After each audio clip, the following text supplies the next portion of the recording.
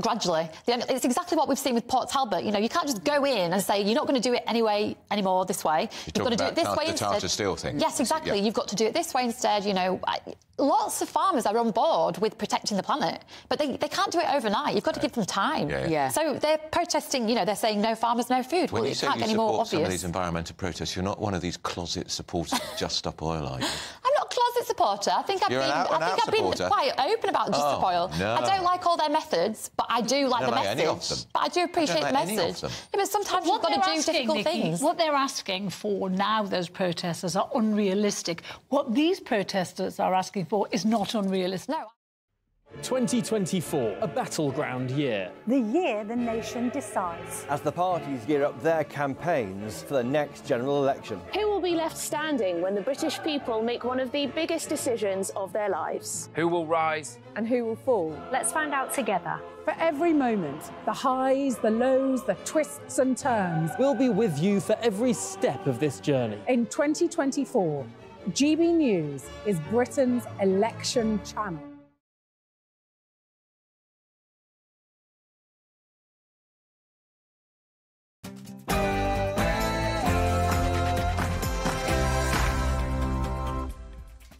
Good afternoon and a very happy Friday to you. It's 3 p.m. and welcome to the Martin Daubney Show on GB News, broadcasting live from the heart of Westminster all across the UK. Today, after Wednesday's protests outside Parliament, I'll discuss Suella Braverman's claim that Islamists are now in charge of Britain. And on the same night, pro-Palestine messages were beamed onto the Elizabeth Tower, of course, Big Ben.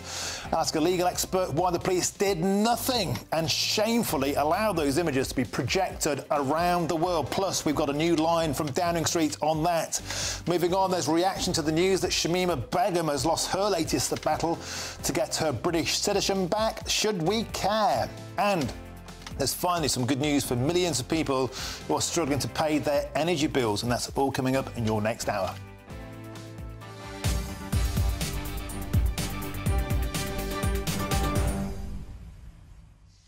Welcome to the show. It's always a pleasure to have your company. What a dramatic week in politics it's been, and now it moves on apace. Those images I took of that projector putting those anti-Semitic messages onto Big Ben in the week. Number 10 has dramatically come out in the last hour. We'll have an exclusive line on that. Finally, it seems some common sense is prevailing, and I'm asking the big question today. Is the mob winning? From grooming gangs, Batley Grammar School, the Trojan Horse scandal, the murder of David Amos, the rise in anti-Semitism since October 7th, weekly marches, and now the mob making sure Parliament is forced into voting. I'm asking the big question. Are the Islamists taking over? Please get in touch, all the usual ways, GBviews at gbnews.com. We've got one heck of a show coming up, but before that, it's time for your latest news headlines with Tatiana Sanchez.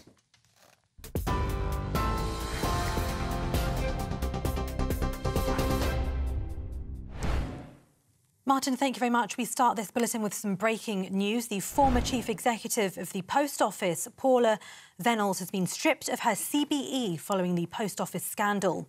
Venables, who received the award in 2019, has faced a backlash following the wrongful prosecution of hundreds of Post Office staff.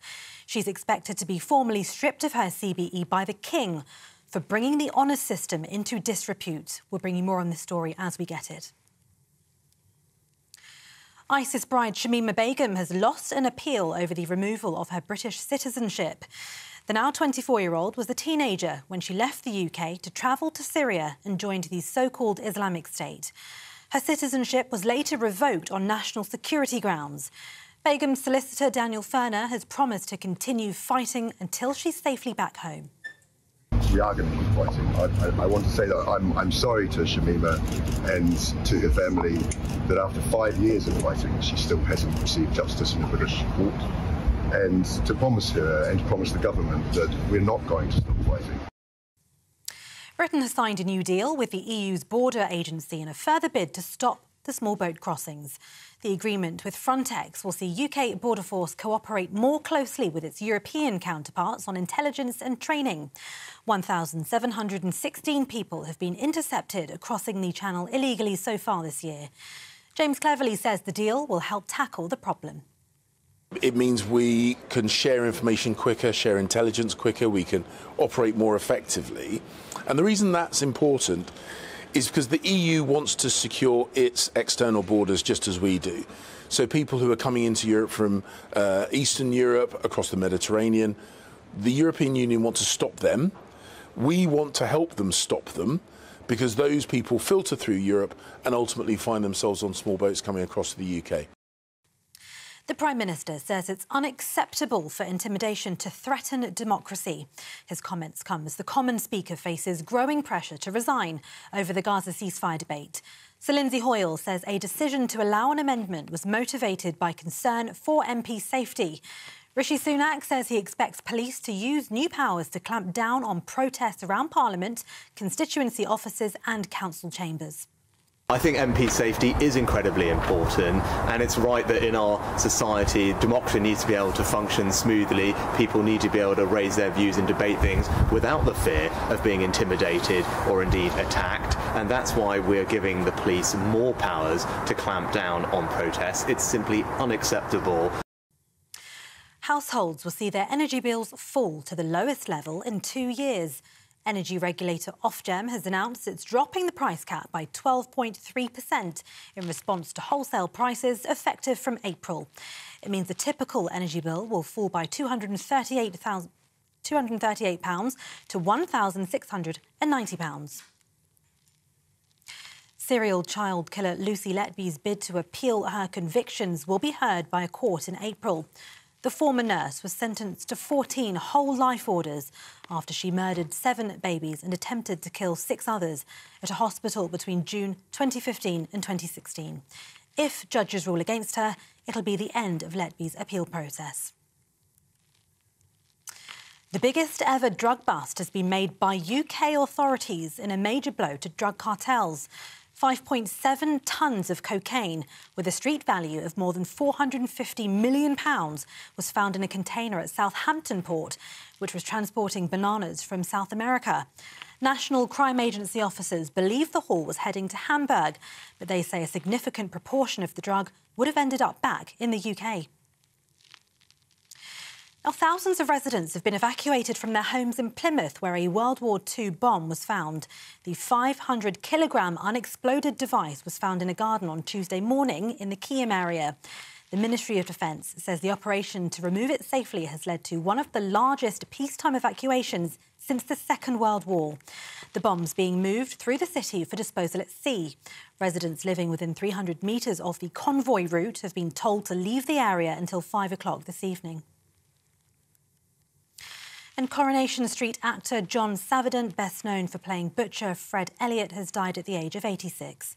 Confirming his death, his agent said he'll be sorely missed by all who knew him. He arrived on the cobbles in 1994 and became a fan favourite. His storylines involved his disastrous love life, including 3 marriages and several failed proposals.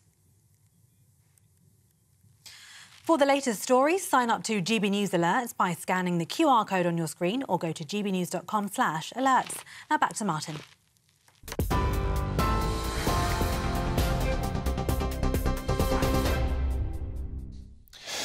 We've got so much to do today, I don't know where to start. I'm literally overexcited, but let's get stuck in. And we start with comments from the former Home Secretary Suella Braverman, as she said that Islamists are now in charge of Britain. Mrs Braverman made that claim just a couple of days after those infamous protests outside Westminster. And if you recall, on Wednesday night, a number of messages, including the words "from the river to the sea, Palestine will be free," were projected onto the Elizabeth Tower, which, of course, is the home to Big Ben, the Bell. Suella Braverman wrote in the Daily Telegraph this morning, "The truth is that the Islamists, the extremists and the anti-Semites are in charge now. They have bullied the Labour Party, they have bullied our institutions, and now they have bullied our country into submission." Extraordinary words with huge importance. I'm joined now in the studio to discuss all this with our political editor, Christopher Hope. Chris, shall we start with a line that you just got out of Number 10 today, and they appear to be backing GB News on the Big Ben situation. Yeah, the Big Ben situation is that expression from the river to the sea, and it goes on, Palestine should be free, is chanted by pro-Palestinian protesters about Israel. Israel should be swept away. And it's a challenge to the state of Israel. It's deeply offensive to Israel, clearly, and to Jews living in this country.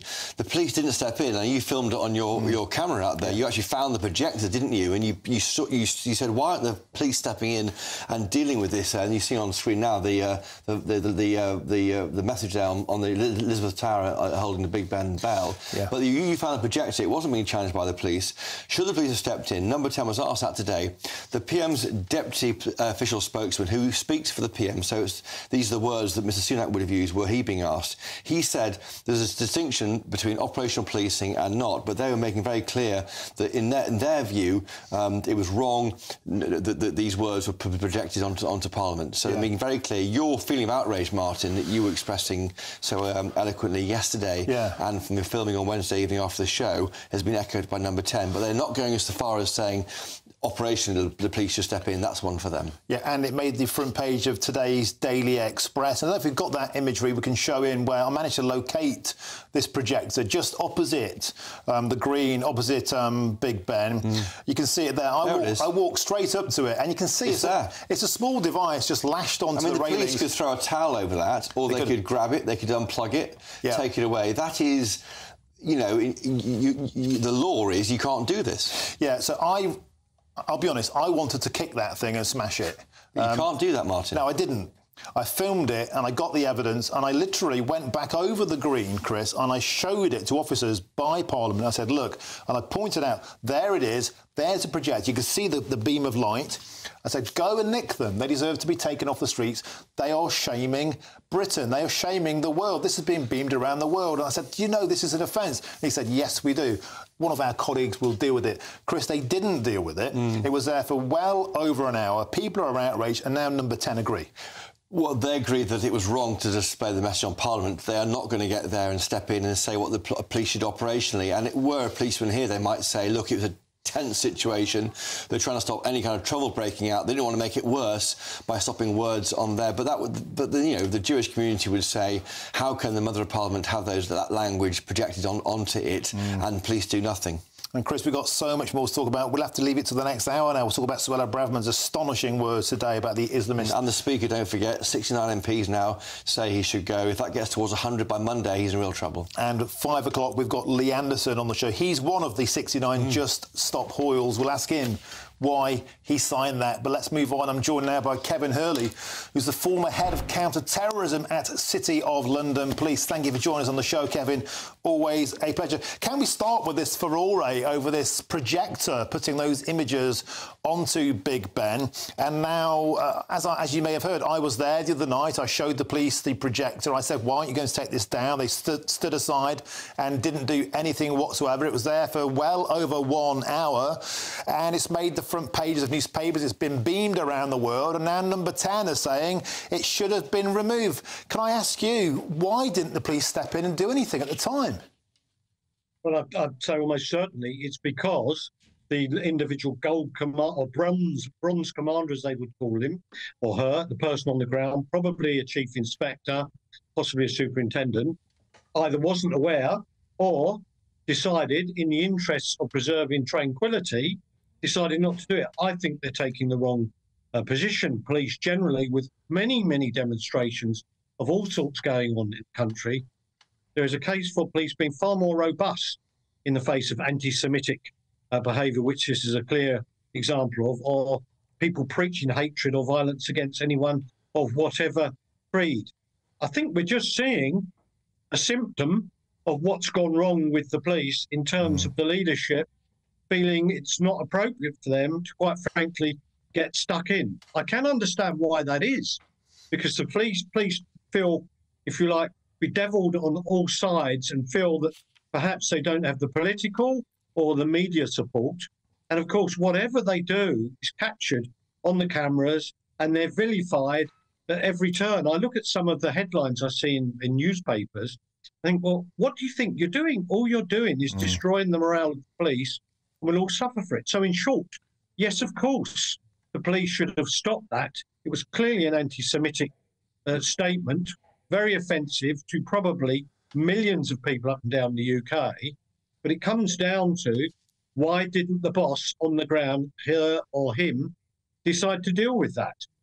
And I just think we've ended up with so many senior police officers who are quite timid in taking action.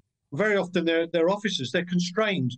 Once they're there in a large group, deployed as a group of police support unit, as they call it, they have to work under the authority of the bosses who are there, their inspectors, chief inspectors.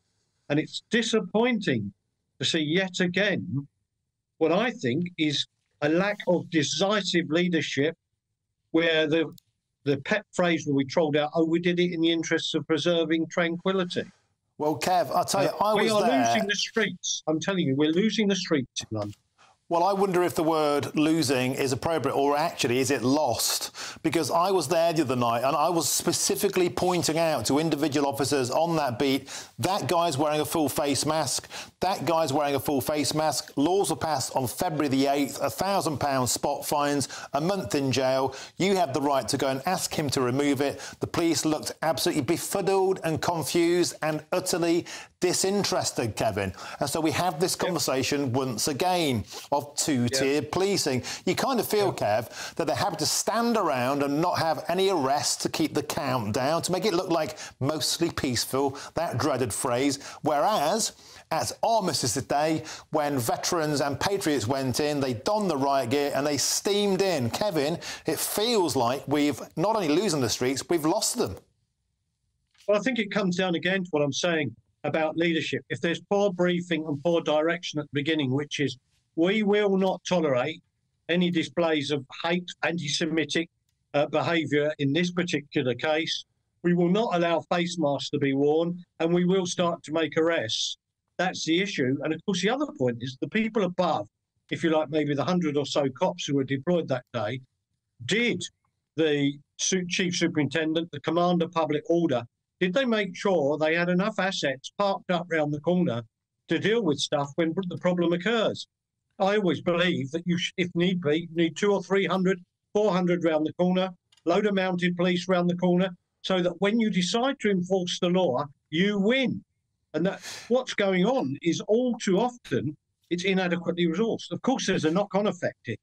But when you pull people into central London for that, you denude the streets of the local areas of where the police are, which opens up the other argument, is have the police been cut too much in the past? And indeed, given the demographics of the country, the way it's changing, and the non-compliance of large groups of people who live in the UK now, perhaps the police numbers should be increased. I mean, for a similar sized population, France has got more than double the number of police officers that we have in the UK.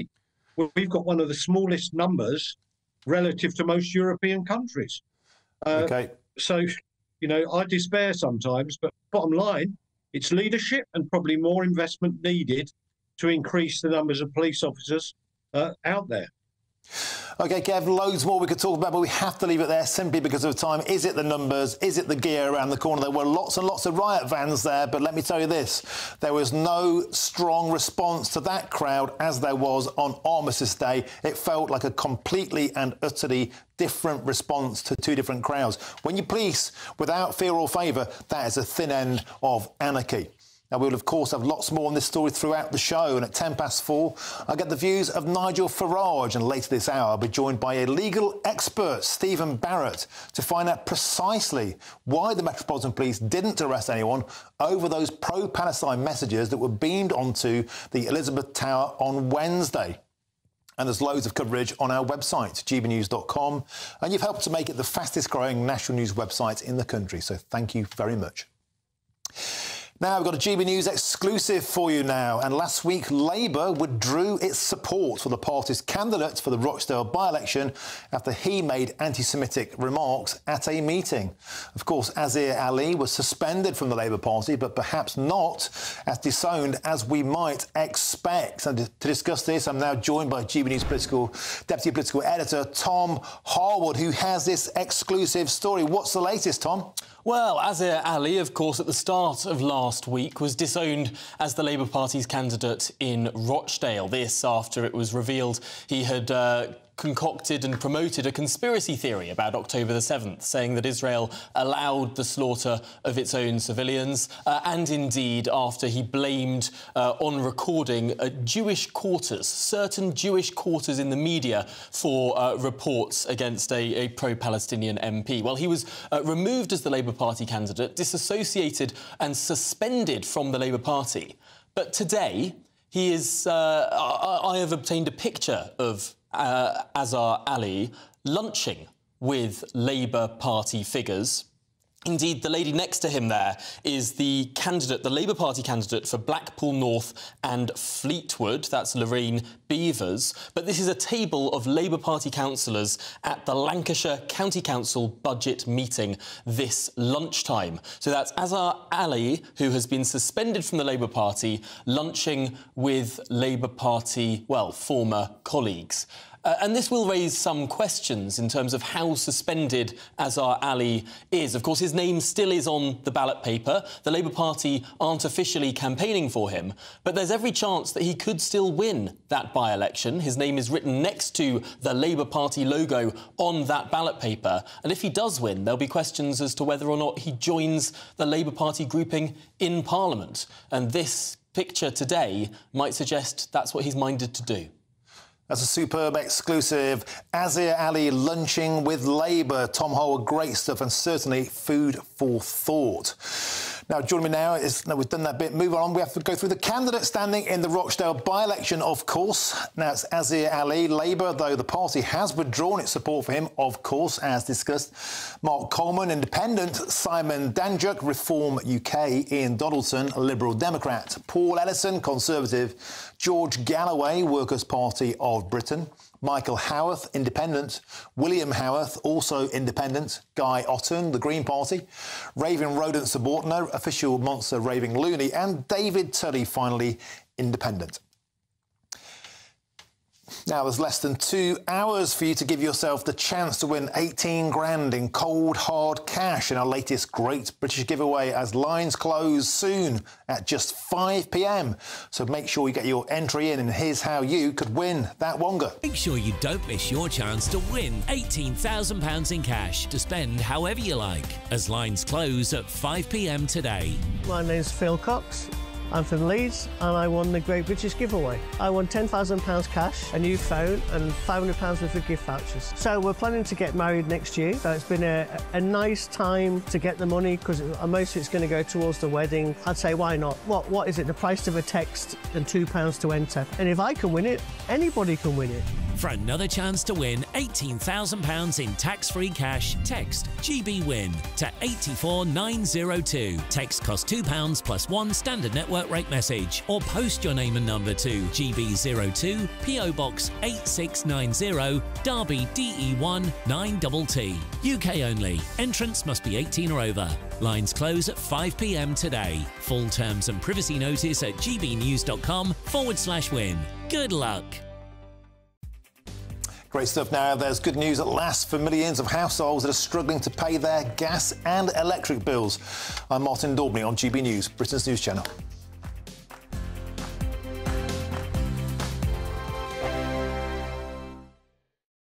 Join us every night on GB News at 11 p.m. for Headliners, which is 3 top comedians going through the next day's news stories, which is exactly what you need, because when the establishment has gone crazy, you need some craziness to make sense of it.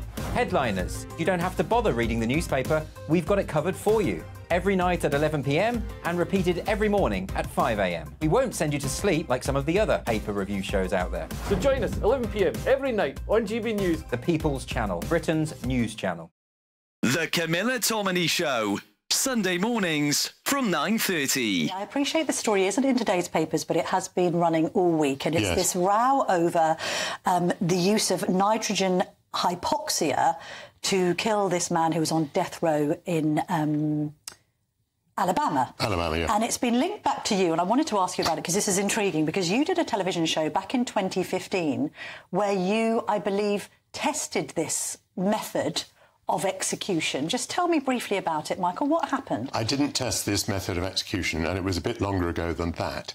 But what I did do was test hypoxia. So I tested various ways in which people are killed in the United States, and asked the question as to whether there was a more humane way of doing it.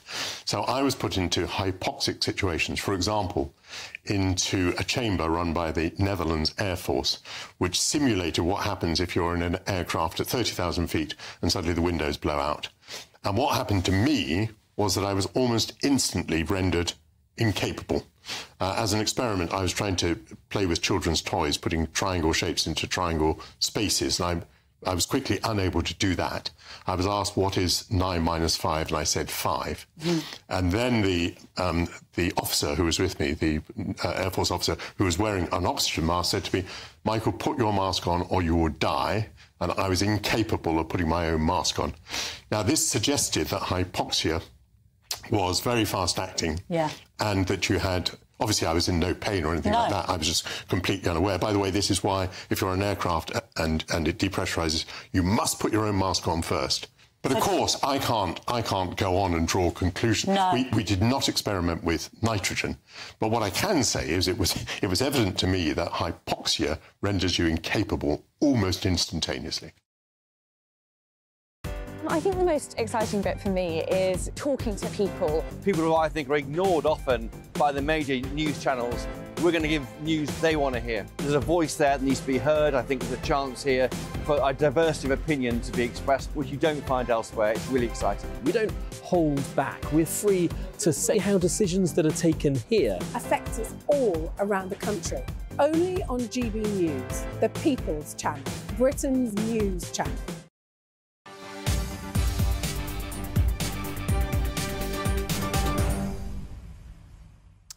Welcome back. It's 3:25. You're watching or listening to Martin Daubney on GB News. Now, later this hour, I'll be joined by the man hoping to replace Andy Burnham as the Mayor of Greater Manchester. And I'll ask him, what's the point of mayors? But before that, let's find some good news for the millions of people who are struggling to pay their energy bills. And the average household bill will fall to its lowest point in 2 years from April after Ofgem finally lowered its price cap. Well, here to give us all the details is our economics and business editor, Liam Halligan, with On the Money.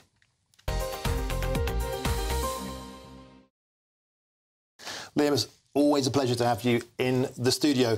At last, the sun comes through the clouds. Some good news for British households at long last and feeling the pain of bills for way too long.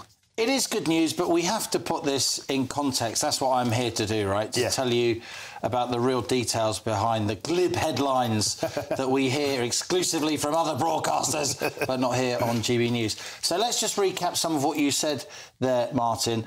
This is the Ofgem energy price cap. They're the energy regulator. This is the cap on the average household's average bill, given average usage for combined gas and electricity. So it doesn't mean you won't pay more for your electricity if you use more electricity. It means that average use household, their bill will fall. And the bill falls from £1,928 a year equivalent to £1,690. That's from April the 1st.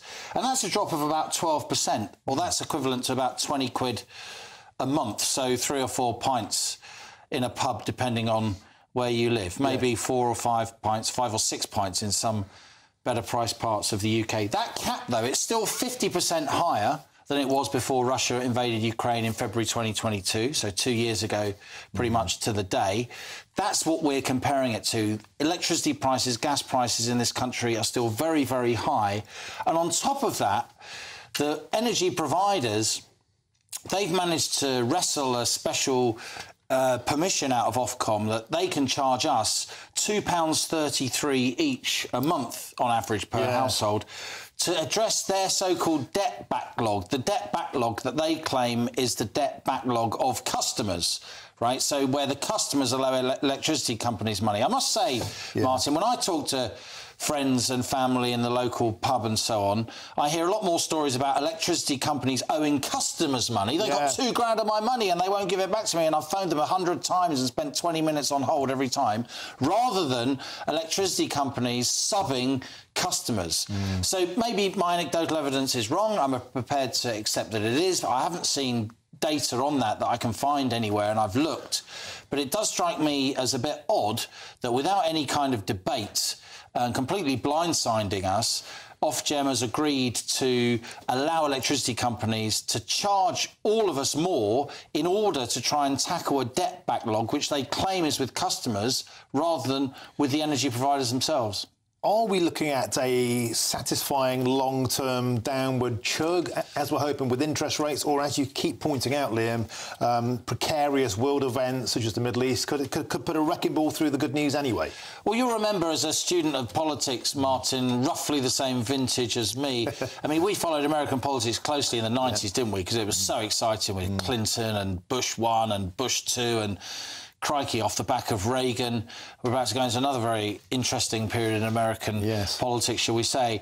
But there was that phrase from the 1990s, Bill Clinton's economic advisor, James Carville, who said to his campaign staff, it's the economy, stupid. Just keep talking about the economy, because that's what people really care about.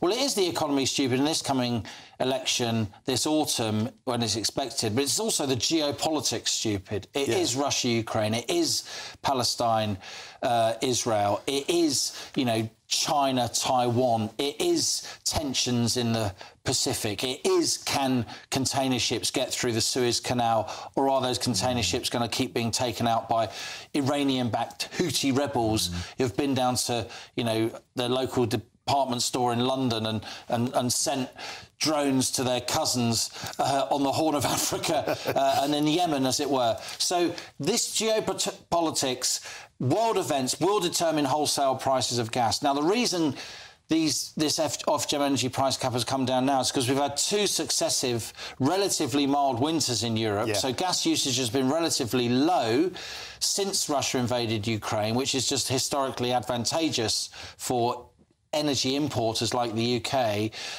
Another reason is because we've had loads of liquefied natural gas exported from America to Europe. America's become the largest exporter of liquefied natural gas in the world in the last couple of years, even overtaking Qatar and the other Middle Eastern gas exporting giants, not least because the war in Ukraine has meant that Western Europe has wanted to wean itself off Russian gas. If that pattern continues, if wholesale gas prices continue to stay relatively benign, they're still a lot higher than they were before Russia invaded Ukraine, and they've come down a lot more, by the way, than this Ofgem energy price cap has come down.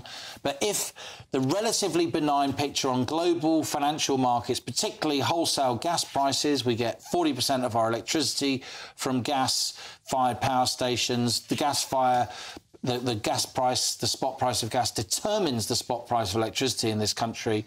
And so a lot of it depends on geopolitics, the price of gas, whether or not this time next year there'll be a further reduction in the Ofgem energy price cap.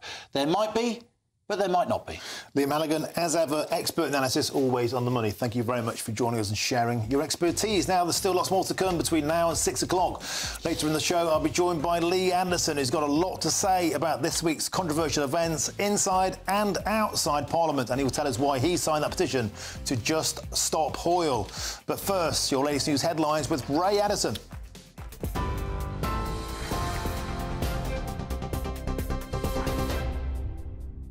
Thanks, Martin. It's 3:32. Our top stories. Former Post Office Chief Executive Paula Venables has been stripped of her CBE following the Horizon IT scandal. Now, she faced a backlash following the wrongful prosecution of hundreds of sub-postmasters.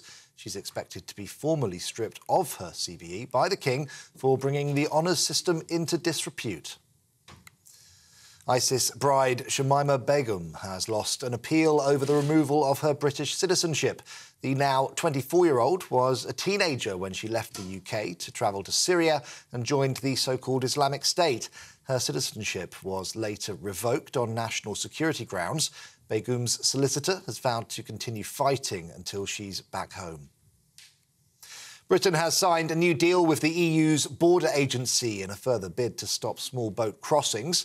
The agreement with Frontex will see UK border force cooperate more closely with its European counterparts on intelligence and training.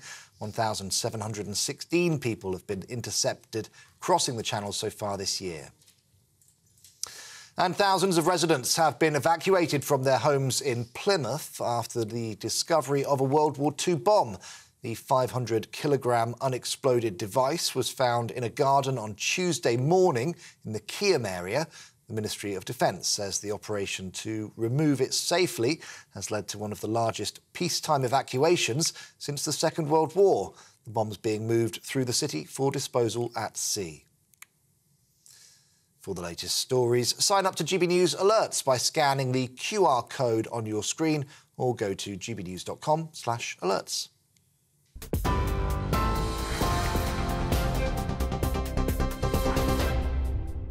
For stunning gold and silver coins you'll always value, Rosland Gold proudly sponsors the GB News Financial Report.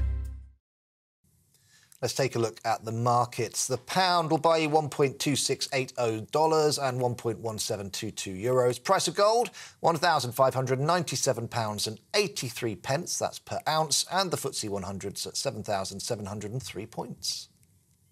Rosland Gold proudly sponsors the GB News Financial Report.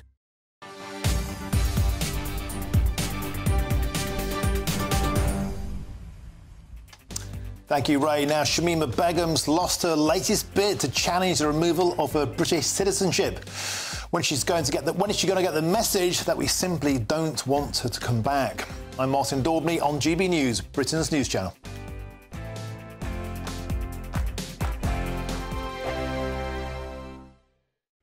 2024, a battleground year. The year the nation decides. As the parties gear up their campaigns for the next general election. Who will be left standing when the British people make one of the biggest decisions of their lives? Who will rise? And who will fall? Let's find out together. For every moment, the highs, the lows, the twists and turns. We'll be with you for every step of this journey. In 2024, GB News is Britain's election channel.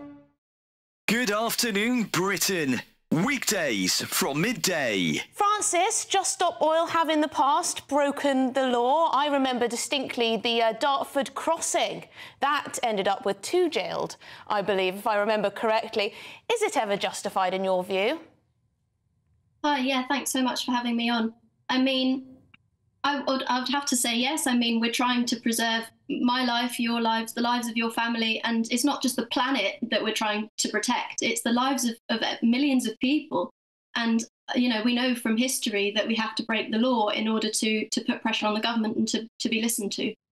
No one would doubt your sincerity in your views. You genuinely believe in what you fight for. But there are others who think differently. For example, there are Islamist extremists who believe that people will go to hell unless they convert to Islam. They will sincerely, perhaps, break the law in order to force people to convert. In their view, they might be saving people's lives for eternity. There might be abortion activists who say that babies are being murdered and to save their lives we need to break the law to stop people having abortions. Why do you get to say that your moral conviction is the one that's right and other people's individual moral conviction are those that are wrong?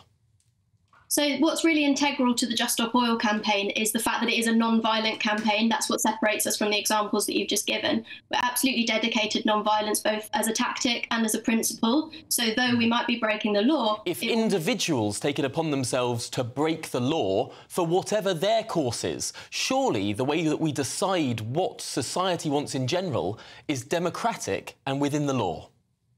Well, of course, we know also that protest is absolutely integral to maintaining and upholding a democracy, and in particular, non-violent protest. I mean, I really can't express to you how severe this situation is, and I'm sure you know this. I'm Michelle Dewberry, and I'm not here to tell you what to think. I'd much rather hear what you have to say. So, send in your opinions to gbviews@gbnews.com. Keep them clean, and you never know, I might read them out. With my panel here on Dubes & Co, we debate, we get stuck into the issues of the day on a show where all views are welcome, especially yours. GB News, the People's Channel, Britain's news channel. 2024, a battleground year. The year the nation decides. As the parties gear up their campaigns for the next general election. Who will be left standing when the British people make one of the biggest decisions of their lives? Who will rise? And who will fall? Let's find out together. For every moment, the highs, the lows, the twists and turns. We'll be with you for every step of this journey. In 2024, GB News is Britain's election channel.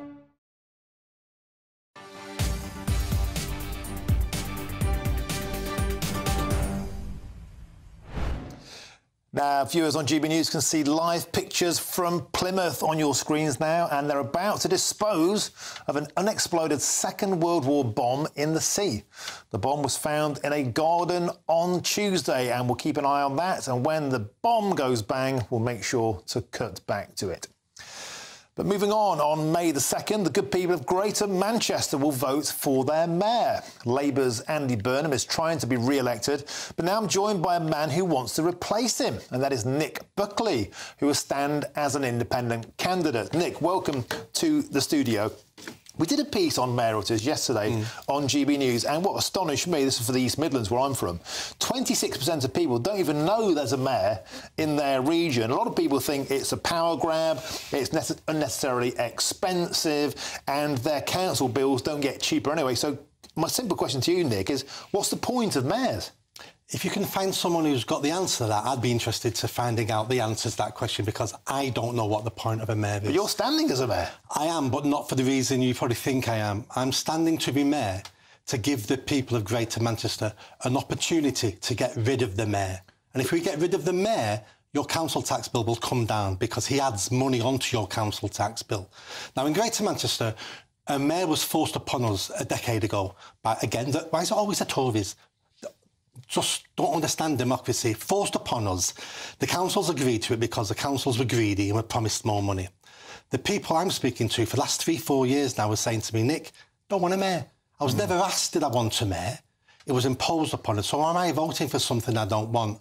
We've got a democracy hole now in Greater Manchester. I want to fill it by holding a referendum in Greater Manchester, going back to the people who should have been spoken to at the beginning and saying, do you want this position? If they vote no, I'll go to Westminster and we'll get that position removed. So you're a turkey voting for Christmas.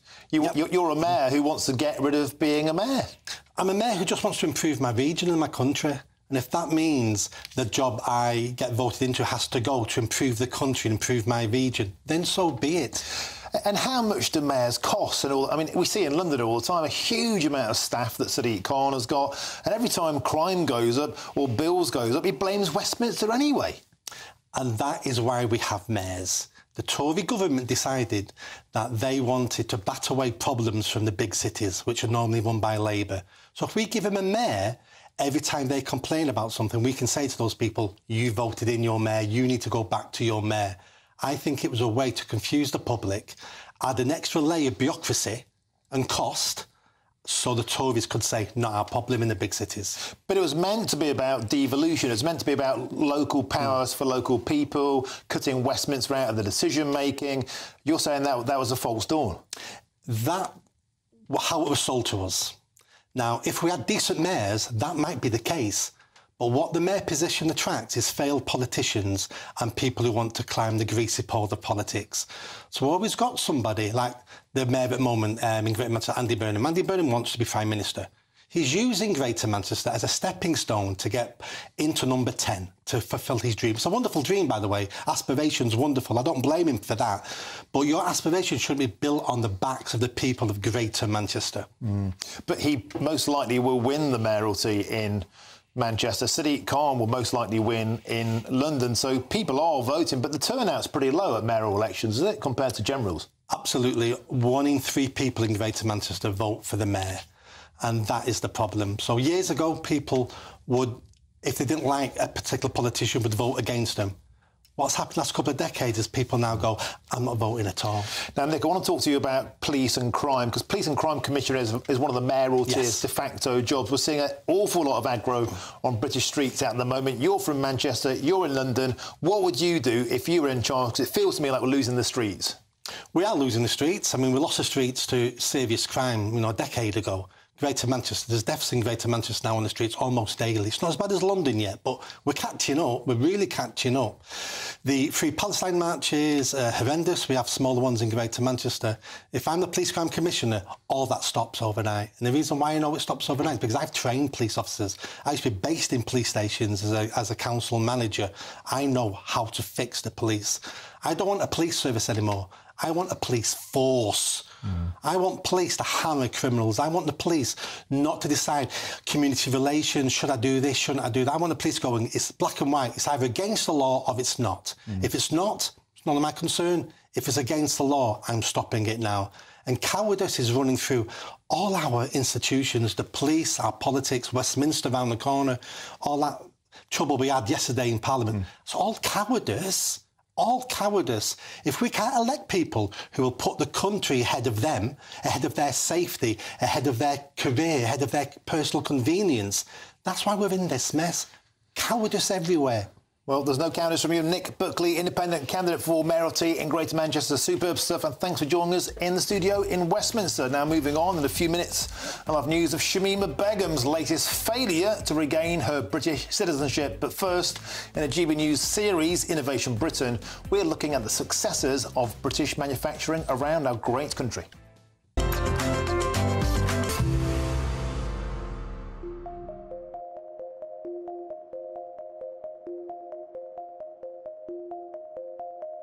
PP Control and Automation are an electrical control system builder. Now, they've had a record year. So, Tony, what's behind this growth? And also, why are you so integral to UK manufacturing? Our business produces control and automation systems that go onto machinery.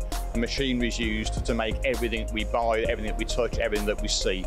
So our company is supplying automation into companies that will make machines that could milk cows, that could cut metal, that could put labels on fruit, that could put meat in trays. So everything we do is really affecting that ability of people to want and buy things and how things happen. So why have you had such a successful year then? We're seeing the growth of automation across many sectors now. We need to invest in automation, as I said before, and there are skill shortages now that also exist. So certain processes that used to be done by people are now being done by machines. So what is it you as a company are doing then? We're investing ourselves, so although we talk about automation, we need to invest ourselves. We've spent over £2 million investing in automation for certain parts of our processes, and we're working with customers really to promote automation into new sectors. So then what is it that you're doing with regards to automation? Well, in addition to promoting automation to other industries, we're investing heavily in automation ourselves. So we've invested over £2 million in automation for cable manufacture and test. That's enabling us to scale and work with some really exciting companies in some really exciting new sectors, such as ESG, hydrogen and renewables. Now, that's really important for us as a business. It's really important for those companies, and ultimately it's helping us scale and grow ourselves. So our own investment is helping us help those companies grow and develop.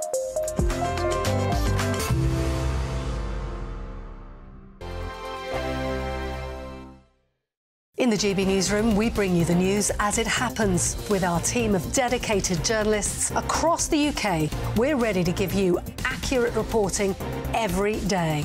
When the news breaks, we'll be there with bulletins on GB News, the People's Channel, Britain's news channel. Lee Anderson's Real World. Fridays from 7 p.m. Dr. Jane Jones, who's the clinical lead for Care After Combat. Yep. Jane, thanks for coming. And just tell me a little bit about your organisation. What do you do? OK, well, thank you for having me here so we can talk about Care After Combat. So we are an organisation, a charity, who work into the prison system, working with military veterans who've somehow got involved with the justice system and... So there's quite a high population of ex-servicemen and women in our prisons. Why is that, do you think? So 2014, the government did a review of who was resident in UK prisons, and what they found were that military veterans are the highest occupational group, and this obviously raises some concerns. Yeah. So the government wanted to do something about that, and so they supported Care After Combat initially just as a scoping exercise, really, to see if there was any way we could help these men and women actually, you know, understand the problems that led to offending behaviour and go on to lead successful lives. So what sort of offending behaviour are we talking typically for people that's in prison that's actually served in our armed forces? Primarily, it's violence. Yeah. So that is the highest offence that we work with. Okay. But of course, the military, as with everybody else, it's the full range of offending behaviour. OK, so we're in a pub, Jane, Dr. Jane, and I guess for some people, you know, the odd tip of alcohol is good, a bit of fun of a weekend, relax, let your hair down. But for some people, alcohol is not always their best friend, and I guess that plays a part in some of your veterans that end up inside. Yeah. Absolutely. So, speaking from my own experience, a good 2/3 of the people I work with have some kind of mental health problem or mental health difficulty, struggling to either adapt into civilian life or with some of the traumas they've experienced during service. People might self-medicate with alcohol to manage some of those thoughts and feelings. Your weekend starts here with Friday Night Live with me, Mark Dolan, 8 till 9 on GB News. Big stories, big guests and big laughs as we get you ready for a cracking weekend. That's Friday Night Live with Mark Dolan, Fridays 8 till 9 on GB News. Bring your own drinks, the admission's free. Have a great Saturday night with me, Leo Curse, on the Saturday Night Showdown. It's a crazy world out there, so come and make fun of it with me, my panel of comedians, and a couple of people who actually know what they're talking about. This Saturday Night Showdown is your front row ticket to the clown show every Saturday, only on GB News, the People's Channel, Britain's news channel.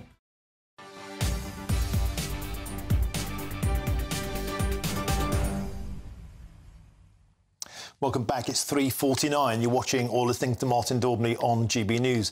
Now, at 4 o'clock, Nigel Farage will join me to discuss Suella Braverman's claim that Islamists are in charge of Britain.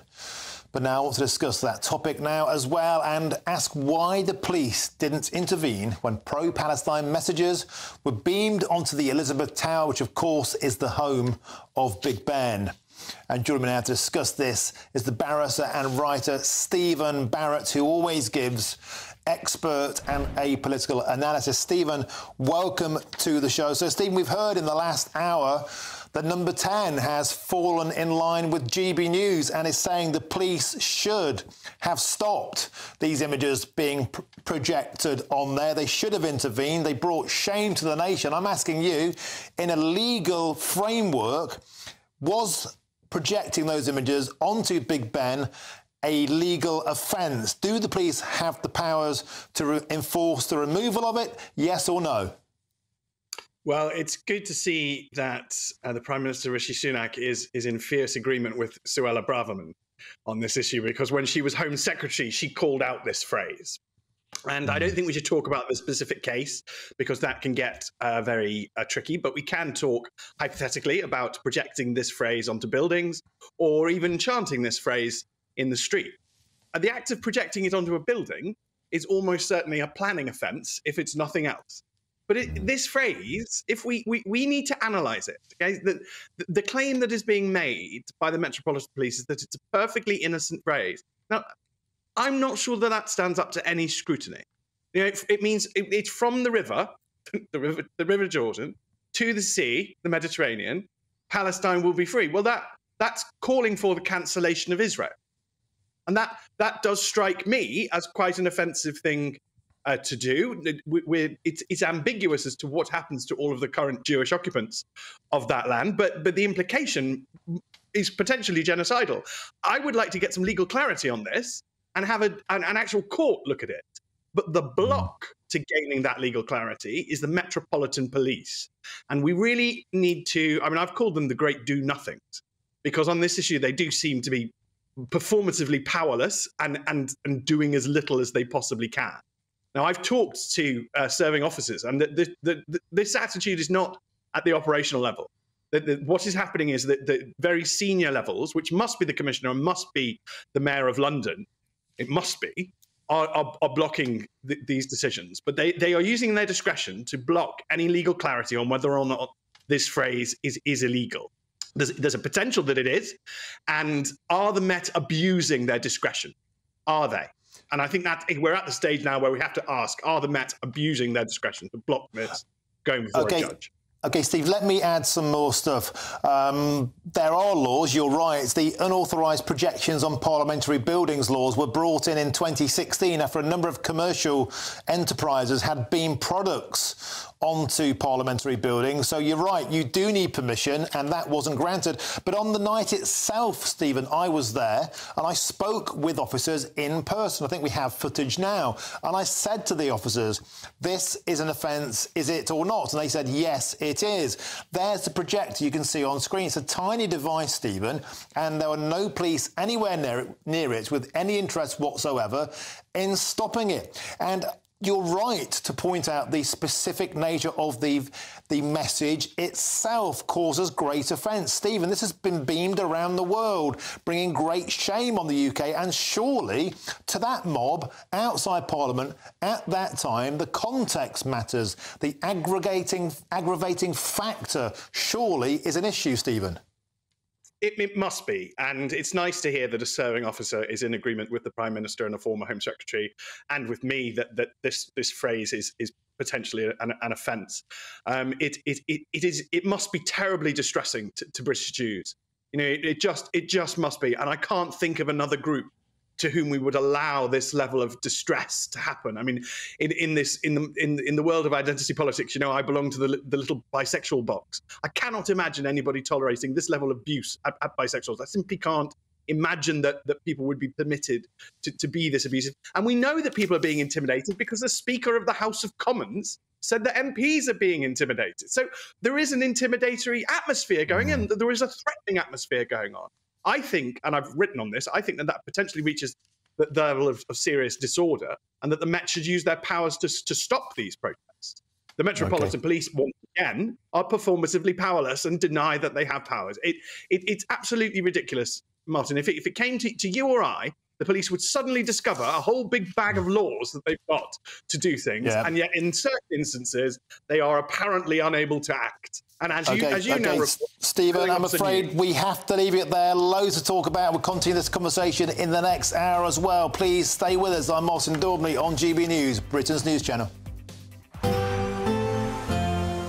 A brighter outlook with Box Solar, sponsors of weather on GB News.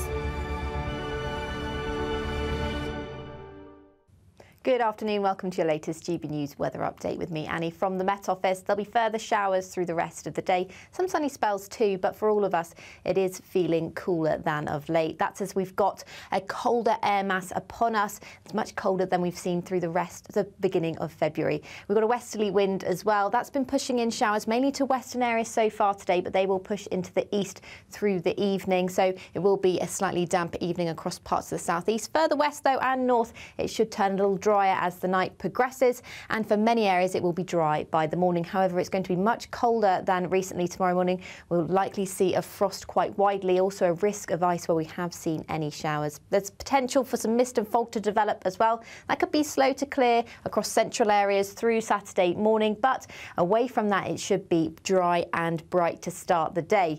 Cloud will bubble up as the day progresses though, and we will see a risk of showers through the afternoon. However, the showers will be lighter and fewer than on Friday, so you've got less of a chance of seeing them. And in any sunshine, it won't feel too bad. Highs of around 9 or 10 degrees in the south. There'll be another cold start to the day on Sunday, but we will see some more persistent rain spreading in across the south. There is some uncertainty in exactly the details of how widespread that will be across the south. However, it does look like it will clear into Monday to give us a fine start to the new week, but further rain will arrive in the north on Tuesday. That warm feeling inside from Boxed Boilers, sponsors of weather on GB News.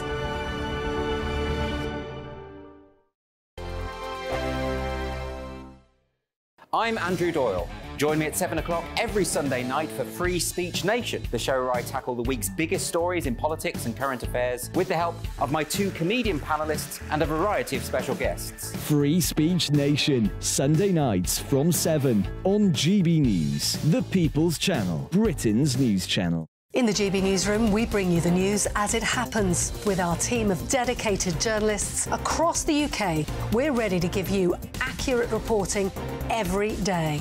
When the news breaks, we'll be there with bulletins on GB News, the People's Channel, Britain's news channel. Patrick Christie's Tonight. Weekdays from 9 p.m. Ken, do you find the Union flag, the Union Jack, divisive? In some situation, but as Simon quite clearly stated, and I agree with everything that he says in regards that there's situation when people use it for ulterior motive to cause fear, alarm and distress. We saw that with the far right when they came up to saying protecting the Churchill statues and things of that nature. But largely on the large whole, even I wave the St. George's flag on a sporting occasion. And I don't see anything wrong in raising the Union Jack or the St. George's flag so long as the intention is correct. And as he says, Mr. Brockhurst, he served for the country and he should have every right to be proud of what he's done and the way that he wants to display it. All right, Simon, what do you make of this kind of, I would argue it as like student social media-based politics, where you get these pillocks from the Green Party or whatever saying, oh, it's divisive and I can't believe it. It will be legal in this country to do... Do those people need to get out more? I was on the streets of Stratford earlier on, an incredibly diverse place, speaking to a massive range of people right across different age demographics. I couldn't find a single sausage who said to me that they thought that this guy from the Green Party was right. He obviously has absolutely no attention from anybody, and this is his way of finding attention. Both Ken and myself, we both agree that nobody should use any symbol of national identity to offend others deliberately, because that's just inflaming a situation. There's so much sensitivity around so many things today, and people do get offended by so much so quickly without any rhyme or reason. GB News, unlike other broadcasters, isn't obsessed with the London-Westminster bubble. We think there's a nation beyond the M25, and that's why we talk about the issues that matter across the land. Join me on State of the Nation, 8 to 9 o'clock, Monday to Thursday, on GB News. Daisy's listening, and you should too.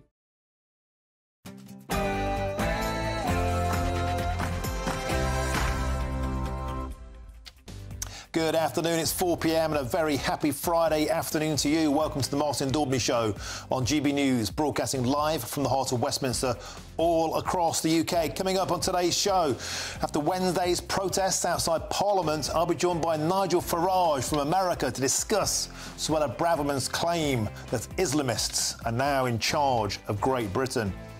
And on the second anniversary of Russia's invasion of Ukraine, we'll ask the great British public whether we should keep spending billions and billions of taxpayers' pounds on the Ukrainians' war effort.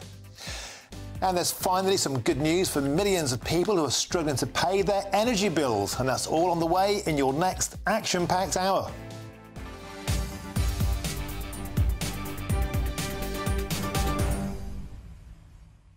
Thank you so much for joining me on the show. Your company is always a huge pleasure. Thank you.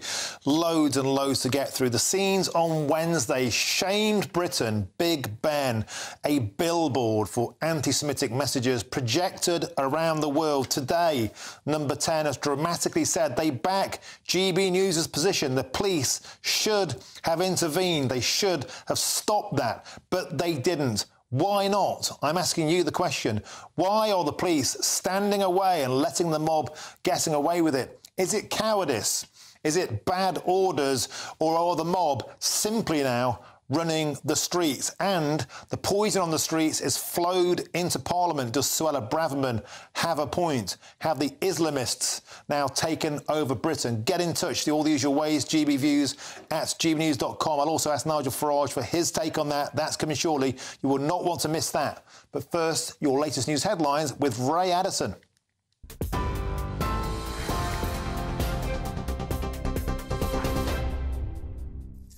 Thanks, Martin. Good afternoon. 2 minutes past 4, our top stories. Former Post Office Chief Executive Paula Venables has been stripped of her CBE by the King following the Horizon IT scandal. Now, she was heavily criticised for routinely denying any problems with the system, which led to the wrongful prosecution of hundreds of sub-postmasters. She was appointed a CBE in December of 2018 and announced that she planned to hand it back with immediate effect last month. She'll now formally lose the title for bringing the honours system into disrepute. Well, police have confirmed that 3 children whose bodies were found at a home in Bristol died from knife injuries. 7-year-old Faraz Bash, 3-year-old Juri and 9-month-old Mohammed were found dead in the Sea Mills area on Sunday. The 42-year-old woman, arrested on suspicion of their murder, remains in hospital and is being treated for non-life-threatening injuries. A vigil is due to be held later in memory of the children. ISIS bride Shamima Begum has lost an appeal over the removal of her British citizenship.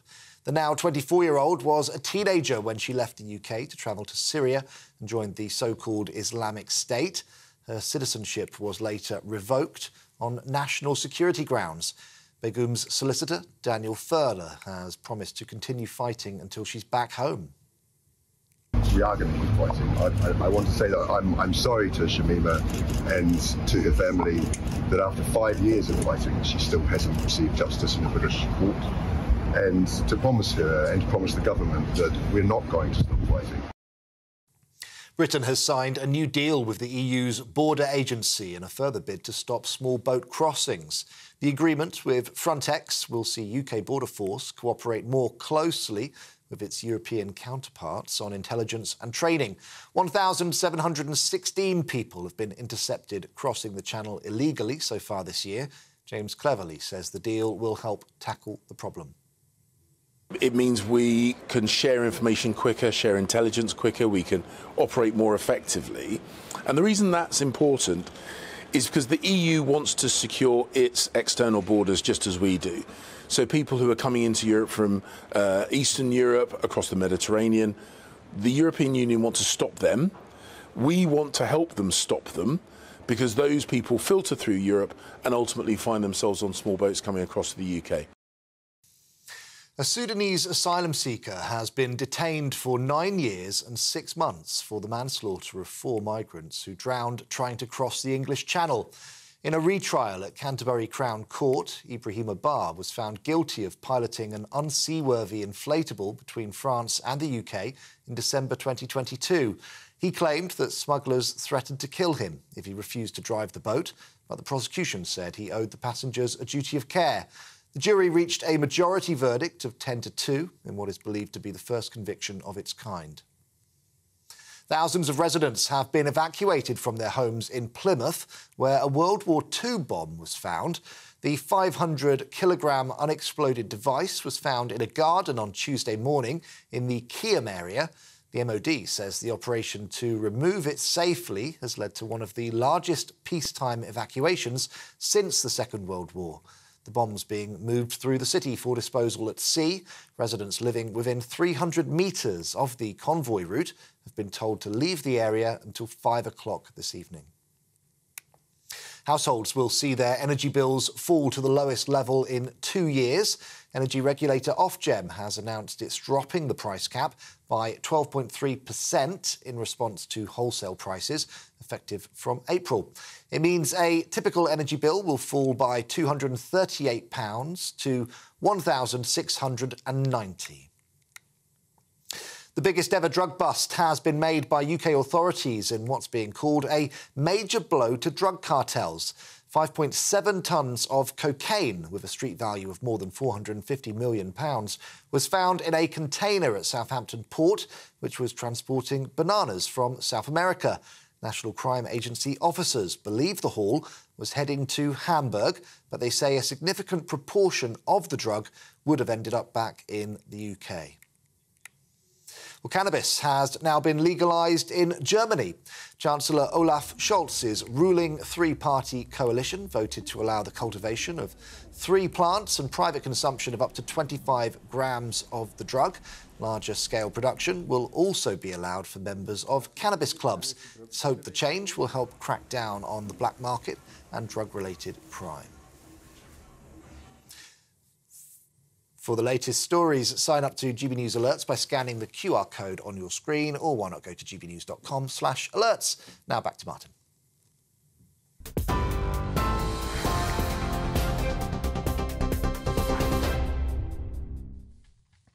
Thank you, Ray. Now, we've got so much to get our teeth stuck into this hour. Let's crack on. And we start, of course, with those comments from the former Home Secretary, Suella Braverman.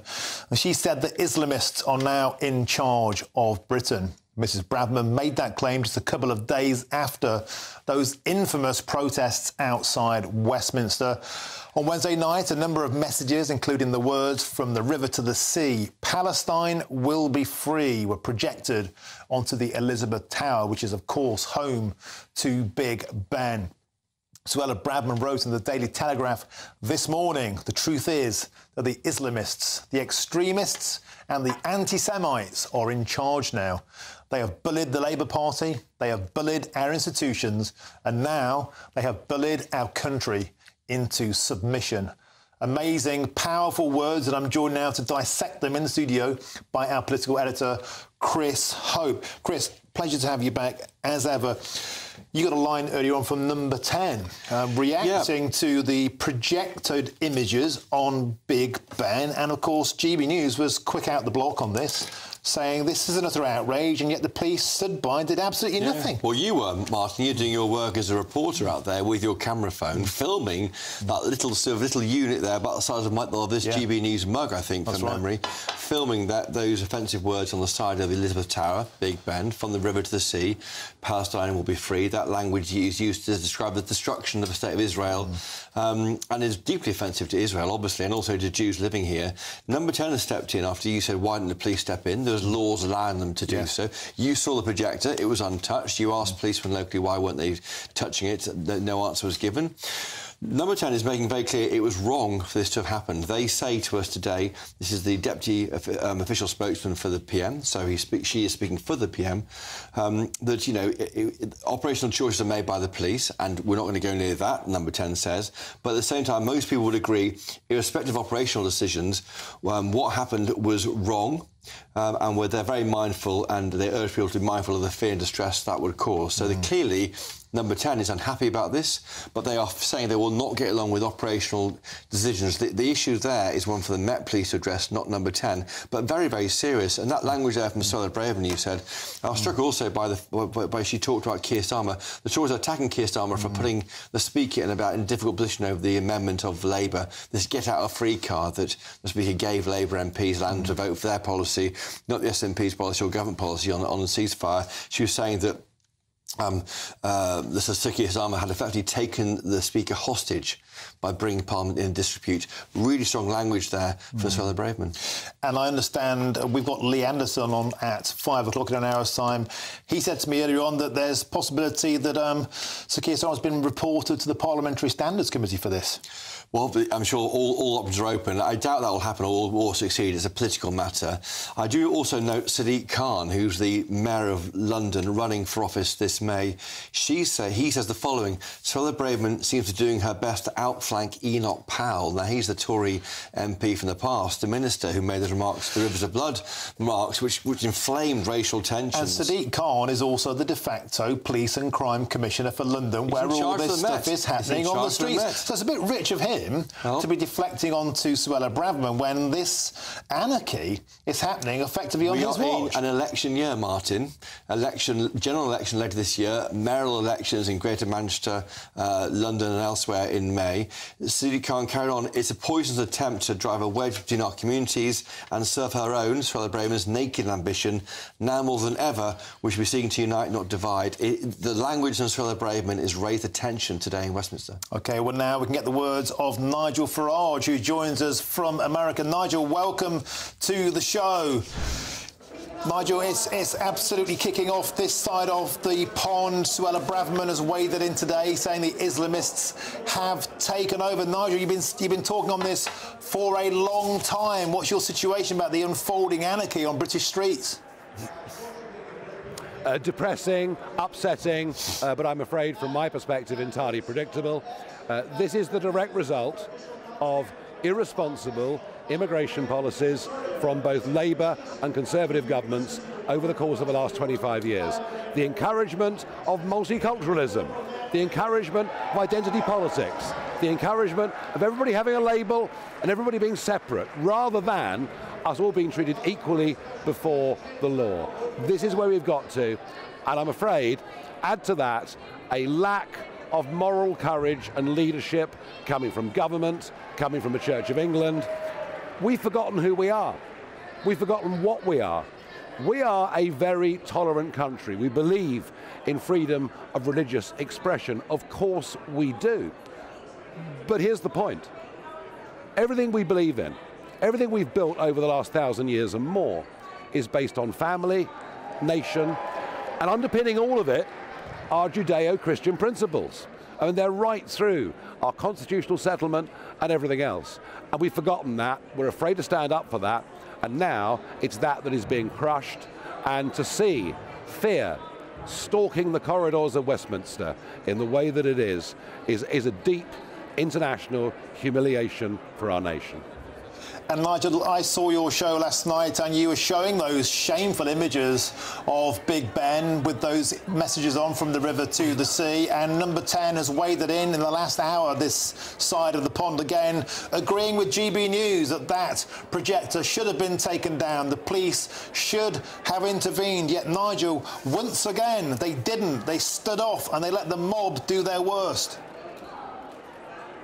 Yeah, well, 2 points there, Martin. The police's behaviour on this, ever since the first pro-Palestinian march in London on the Saturday following the October the 7th obscenities, ever since, it's been a hands-off approach and people chanting things in the street. I mean, if you and I were doing that, I mean, we'd be locked up in short order. And the second point goes back to what I was saying a moment ago about moral courage and leadership. The fact that Number 10 has come out in the last hour and said this is an act of followership. They can see what we're saying, they can see where public opinion's going, so they say, oh, we better say something and go with it. Number 10, the Prime Minister, should have said something about it as soon as it happened. But I'm afraid there is no leadership, there is no courage. And Nigel, I'm also joined in the studio by Chris Hope. He's got a question he'd like to fire at you. Nigel, Chris here in the studio in London. You are speaking at CPAC shortly. What are you doing in America? Do you want to be in politics over there as well? Chris, I've been coming to CPAC for over a decade. And the first time I was here, a lot of people asked the question, what's a Brit doing going to an American Conservative conference? And I was the only foreign speaker on the stage. This year, over 20 countries are represented, including the presidents of El Salvador, the president of Argentina, senior representatives from countries all over Europe, Australia, Japan. So what has happened is that CPAC has become the meeting place for genuine conservative movements from right across the world, including, of course, this year, a former British Prime Minister as well. Here, of course, you want to be the UK ambassador to America if Donald Trump, your mate, wins the election. Now, you know, I wrote that story, The Telegraph, 7 years ago now. Is it really going to happen? Is that what you want? I tell you what I want. I want to make sure that an incoming Starmer government has a good relationship if we have an incoming Trump administration. Why do I say that? The relationships between our countries have never been more important. And that's not just in terms of trade and investment and money and, of course, culture, which we share to the most extraordinary degree. No, I'm talking about NATO. I'm talking about defence. I'm talking about the safety of the West. And given that Keir Starmer's party have got senior figures like David Lammy, who've said very disobliging things about President Trump, given, and we've had confirmation of this, that there's been no reach out from Starmer towards the Trump campaign, he will need somebody in Washington that is a bridge between them and the American administration. And the last thing they should do is to appoint somebody with an Oxbridge first and a career in the Foreign Office. They won't even get through the front door of the Oval Office at what is a crucial time for global security, with perhaps the threat of war being closer than it's been at any point in our lifetimes. All I'm saying is, if it's not me, it needs to be someone like me. It needs to be somebody who can build bridges between a Starmer administration that's been abusive and an incoming Trump presidency. And I think in the national interest, that makes a lot of sense. Nigel, a lot of people will be looking to America and saying, well, it looks like Trump's going to get back in, and we look back to Britain and we seem to be facing our darkest hours with what's going on here. A lot of people saying there's a Trump-sized hole in Britain. Is that a job that you should fill? Oh, well, look, I don't think this interview should be an extended job interview for a variety of things that I might and might not do. For now, I'm here at CPAC as a speaker, but I'm also here carrying the GB News flag, and I'm very pleased to say an increasing number of people walking past are coming, stopping and saying, yes, we've heard of GB News. So the channel isn't just, Martin, as you've pointed out, leading debate and conversation in Britain with a remarkable degree of influence. We're becoming better known here too. That's great stuff. Thank you very much for joining us, Nigel Farage. Good luck at CPAC later on. Thank you. Always a pleasure to have you on. And as well, Christopher Hope, thank you for joining us in the studio. Great start to the hour. Now we'll have lots more on this huge story. At 5 o'clock, of course, I'll be joined then by Lee Anderson. And there's plenty of coverage on our website, gbnews.com, and you've helped to make it the fastest growing national news website in the country. So thank you very much. Now there's less than 1 hour to go for you to enter our Great British Giveaway and give yourself a chance to win 18 grand in cold, hard, tax-free cash. That's the best kind of cash you can get. And here's all the details that you need to get your entry in on time.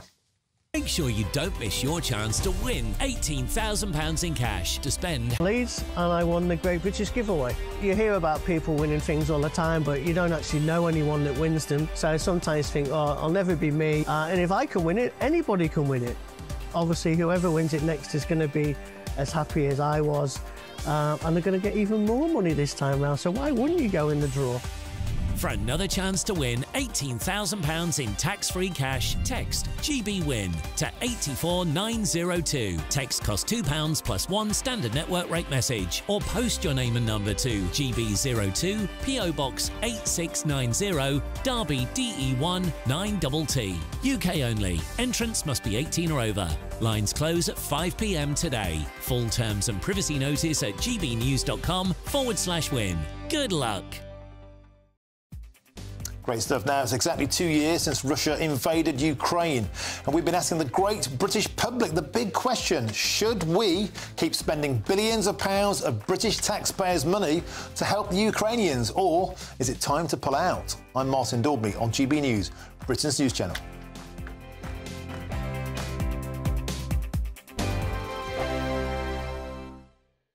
Tired of the usual focus-tested, pre-prepared Westminster runaround? Well, so am I. So you want higher taxes? Is your department to blame for this? Are you rethinking this policy? Every Sunday at 9:30, I'll be sitting down with those in power to get the truth about the issues affecting you. Let's be honest, we've known about the cost pressures of this project for years, not months. That's the Camilla Tominey Show, a politics show with personality. On GB News, the People's Channel, Britain's news channel. GB News Breakfast. Every day from 6 a.m. Claire, you want to talk by cars growing by a couple of centimetres a year? Yeah, well, 1 centimetre every 2 years. Okay. It's unrelenting because the people are so fixated on the big SUVs.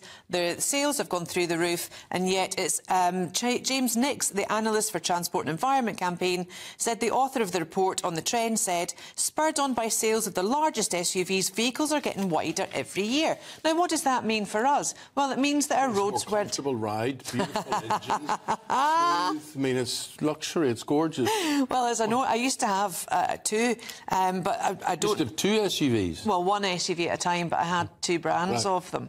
But I'd no longer drive in London now because I just don't see the point, because of the ULEZ, because of the, you know, you can turn down a thing and get fined. Parking spaces, whatever. Yeah, the growth in car size also causes issues for their drivers. The report found that largely luxury SUVs, which are about 2 metres wide, no longer fit in off-street parking. That's true. They also leave too little space for passengers to get in and out of the vehicles in typical off-street spaces, and they're about 2.4 metres wide, the report found. And I'll tell you, I was stuck in a bus last night trying to get home, and the buses couldn't move because the streets were too crammed with all of these massive cars either side. Chelsea tractors. And it was gridlocked. Yeah, but maybe they're not the problem. Maybe the buses are the problem. The buses take people to their place of work and get I'd them like home. to know when, because when I go through London, all I see is empty buses. Oh, you're lucky. Every time I'm on one, they're full. Well, they're obviously only full at rush hour. You see, the thing is, property developers, when they do high-rise car parks or, they build a multiplex cinema and there's a car park attached to it, that's not my fault that I can't fit into their space. It's their fault. So it's all driven by money, isn't it? The more spaces that they have, exactly. the more people they can get. I'm Michelle Dewberry, and I'm not here to tell you what to think. I'd much rather hear what you have to say. So, send in your opinions to gbviews@gbnews.com. Keep them clean, and you never know, I might read them out. With my panel here on Jubes & Co, we debate, we get stuck into the issues of the day on a show where all views are welcome, especially yours. GB News, the People's Channel, Britain's news channel.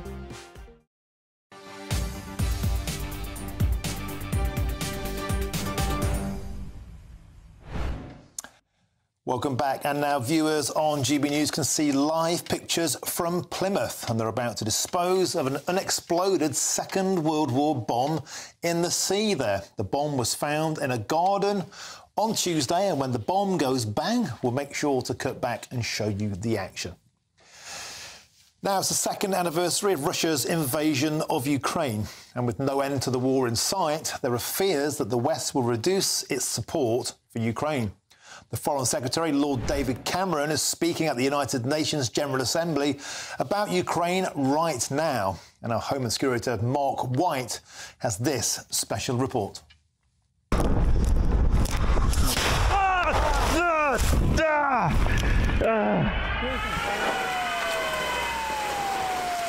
Across large parts of eastern and southern Ukraine, the war with Russia continues to rage.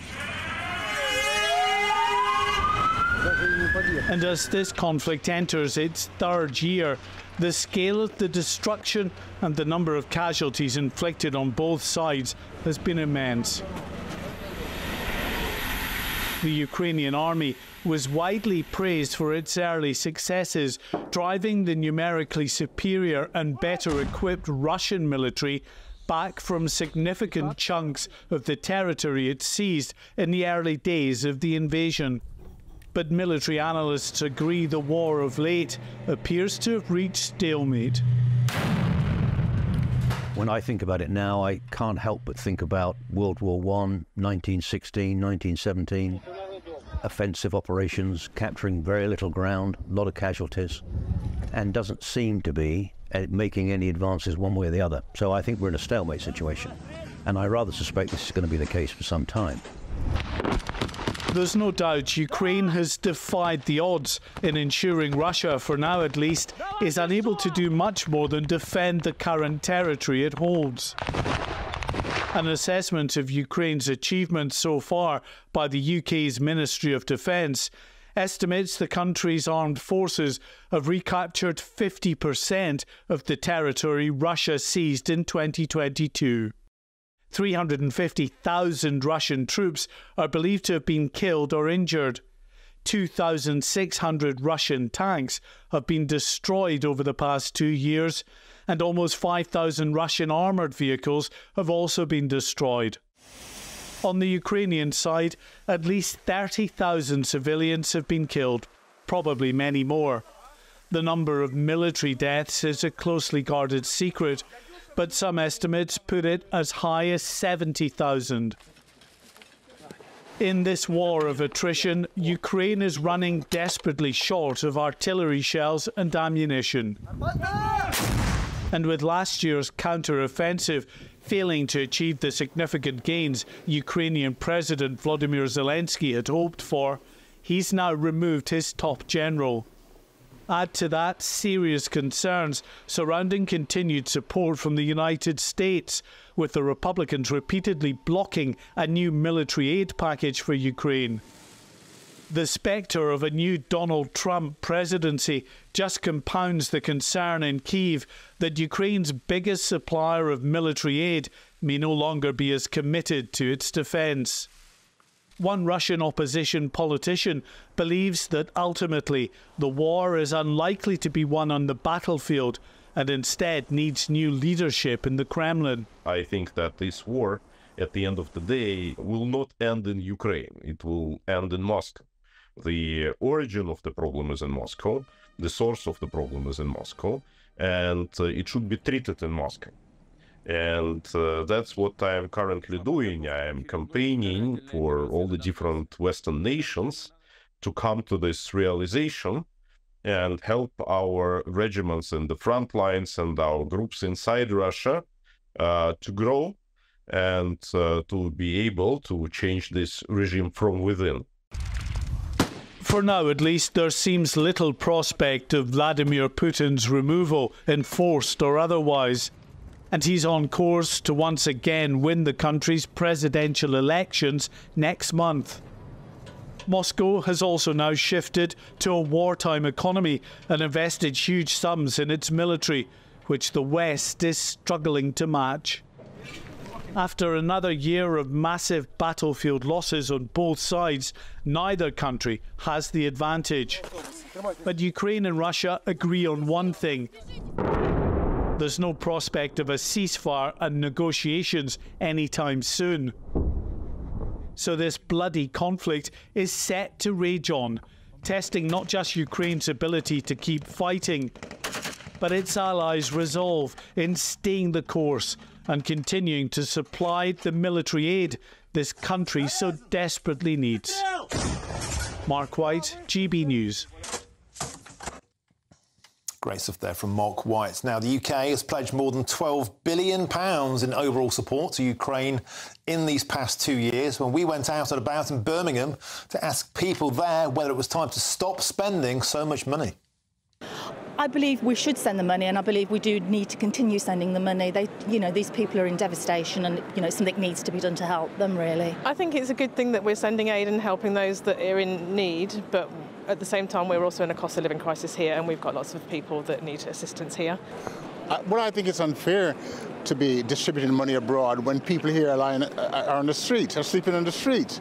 People are hungry, children, they're not getting the help and the support that they need from the government. And I think it's outrageous to send that amount of money abroad to do anything else, without consideration for the people who live in England. To be quite honest, disgusting. Because the simple reason is we're paying literally on top of what is still going on, and they want more money. This is just money used to fund warfare rather than to fund the welfare. So it's pointless. It sounds a lot, but I think in the scheme of things, in terms of what it stands for, I think we've got to keep going. You can't stop. Thank you. Now, I've got hundreds of emails come in today, loads and loads on the Islamist intimidation. I want to read this one out from Susan.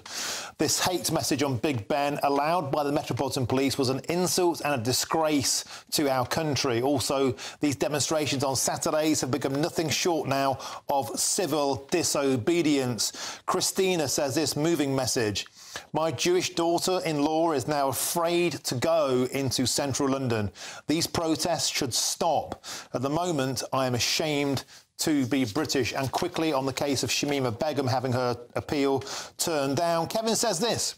I wonder how long it will be before Shamima decides to play the I think I'll convert to Christianity card. Nice one there from Kevin. Now, there's lots more still to come between now and 5 o'clock, and I'll discuss the new report that claims working-class viewers are turning off the BBC and turning on to GB News because they think the BBC is simply too woke. But first, it's time for your latest news headlines with Ray Addison.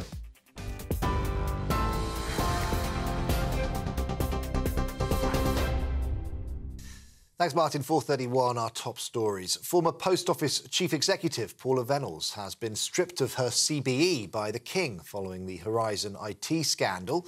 She was heavily criticised for routinely denying any problems with the system, which led to the wrongful prosecution of hundreds of sub-postmasters. She'll formally lose the title for bringing the honours system into disrepute. Well, police have confirmed 3 children whose bodies were found at a home in Bristol died from knife injuries. 7-year-old Faraz Bash, 3-year-old Juri and 9-month-old Mohammed were found dead in the Sea Mills area on Sunday. A 42-year-old woman arrested on suspicion of their murder remains in hospital. An asylum seeker has been sentenced to 9 years and 6 months for the manslaughter of 4 migrants who drowned trying to cross the Channel.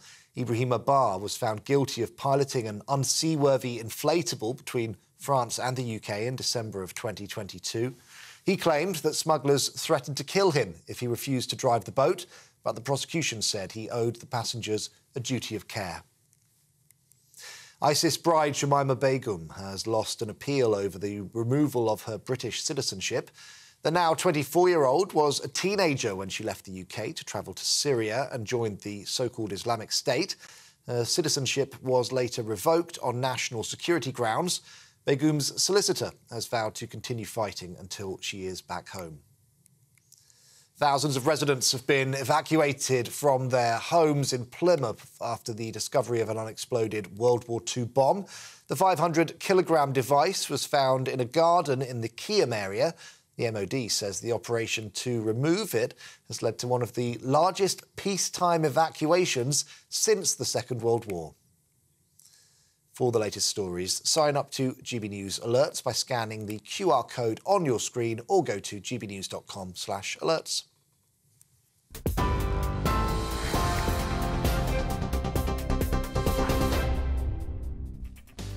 Thank you, Ray. Now, there's good news for millions of British households at long last that are struggling to pay their gas and electric bills. I'll have all that after this. I'm Martin Daubney on GB News, Britain's news channel.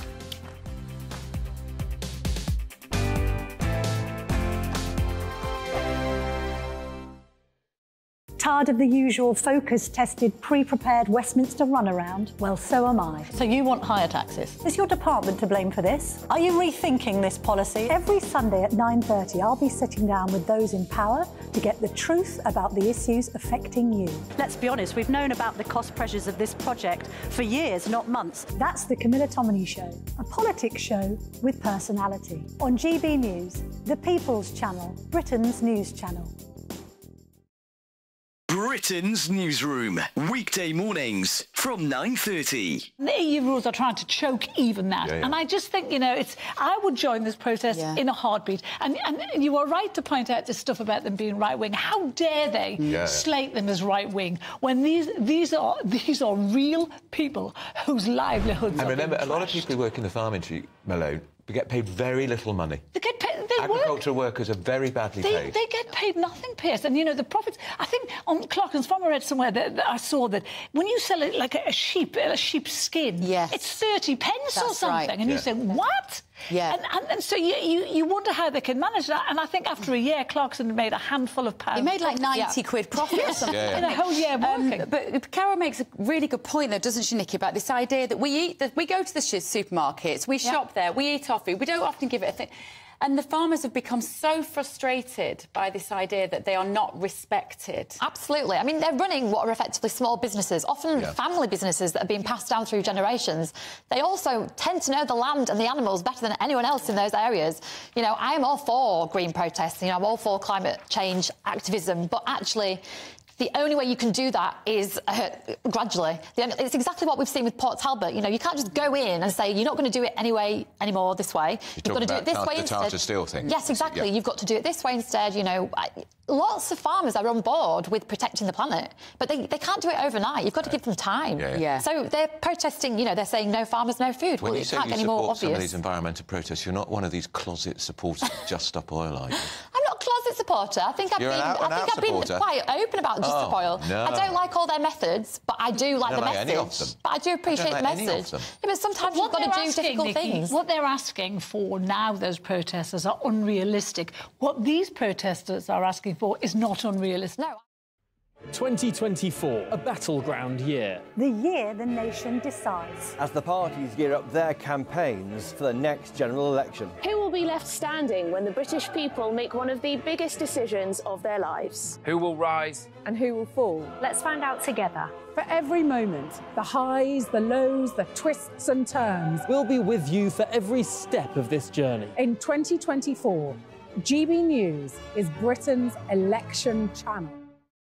2024, a battleground year. The year the nation decides. As the parties gear up their campaigns for the next general election. Who will be left standing when the British people make one of the biggest decisions of their lives? Who will rise? And who will fall? Let's find out together. For every moment, the highs, the lows, the twists and turns. We'll be with you for every step of this journey. In 2024, GB News is Britain's election channel.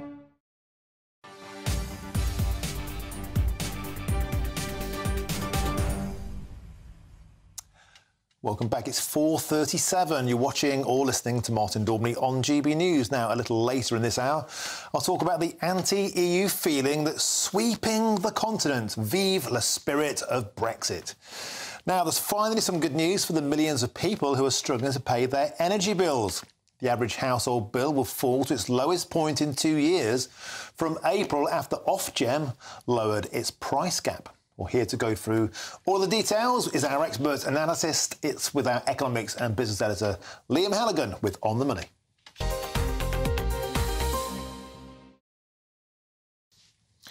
Liam, it's always a pleasure to have you in the studio.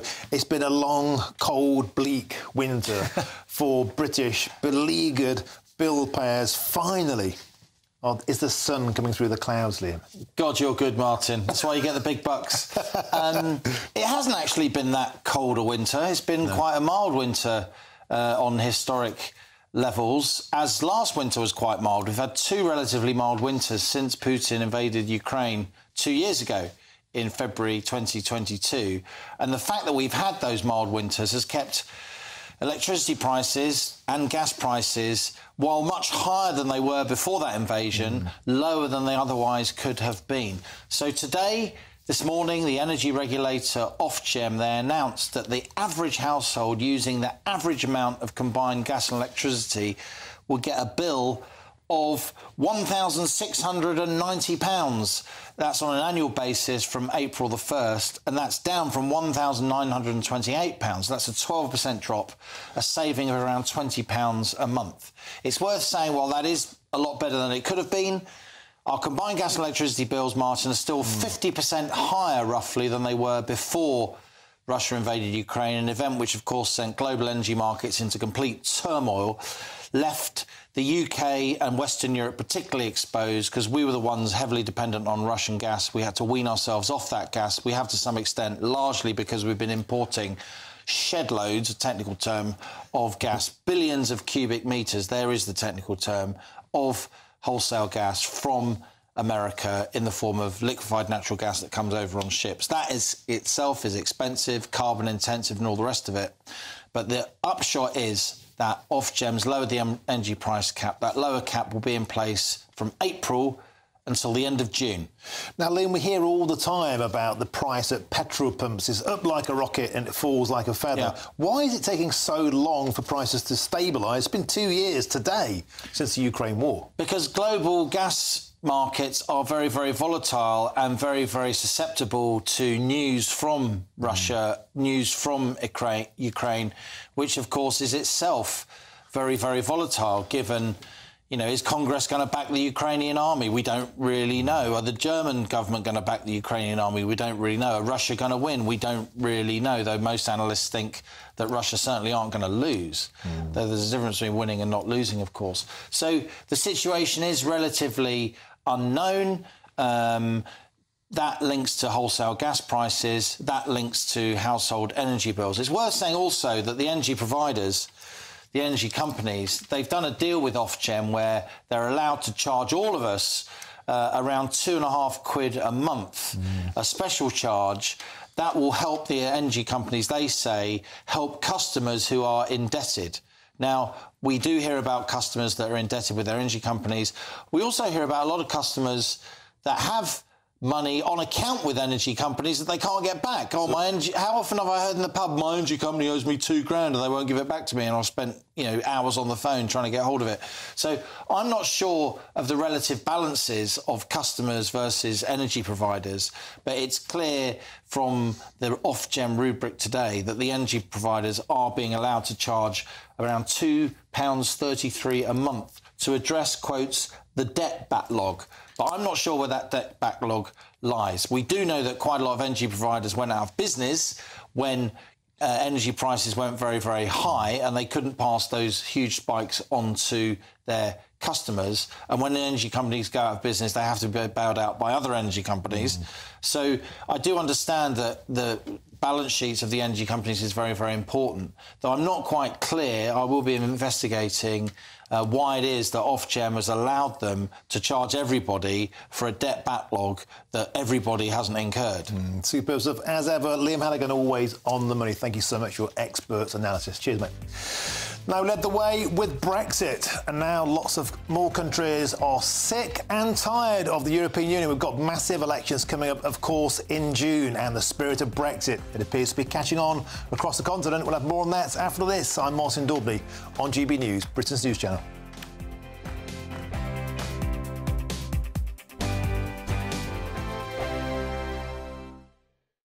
I'm Christopher Hope. And I'm Gloria Di Piero, bringing you PMQ's Live here on GB News. Every Wednesday, we'll bring you live coverage of Prime Minister's questions when Rishi Sunak and Sir Keir Starmer go head-to-head in the House of Commons. We'll be asking our viewers and listeners to submit the questions that they would like to put to the Prime Minister, and we'll put that to our panel of top politicians in our Westminster studio. That's PMQ's Live here on GB News, Britain's election channel. The Camilla Tominey Show, Sunday mornings from 9:30. Questions to be answered, and there seem to be a significant amount, does once again point its way to a public inquiry into exactly what happened in this case. Starmer's called for that. Would you call for that too? I certainly think that first of all, there's one thing that's happening now. The NHS have to order an independent inquiry. That's been done. So they've got to look at all the whys and wherefores of what happened with this man.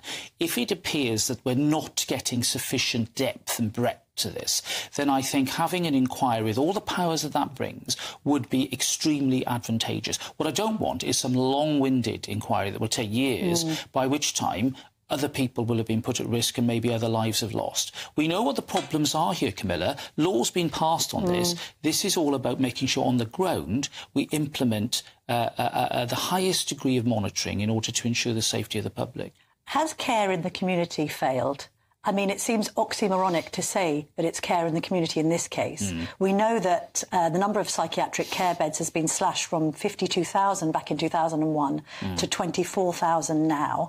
I've anecdotally, because I wrote my column about this in The Telegraph yesterday, received quite a lot of correspondence from people saying the situation with care in the community is dire. People aren't being adequately monitored. Was it a mistake to close down all of those mental institutions? I don't think we should go back to those days when we had those appalling institutions where we just lock people away and forget about them, and not just mental health people, but autistic people and disabled people. Horrific way to treat individuals, and you know I campaign on that a lot. I know. However, I think if we move into a more community-based approach, which can be really good for many, many people who are on the spectrum and on that scale of mental health, we have to remember there will be a small but significant number who will continue to pose a danger. And that's why monitoring is so important. I'm Michelle Dewberry, and I'm not here to tell you what to think. I'd much rather hear what you have to say. So, send in your opinions to gbviews@gbnews.com. Keep them clean, and you never know, I might read them out. With my panel here on Jubes & Co, we debate, we get stuck into the issues of the day on a show where all views are welcome, especially yours. GB News, the People's Channel, Britain's news channel.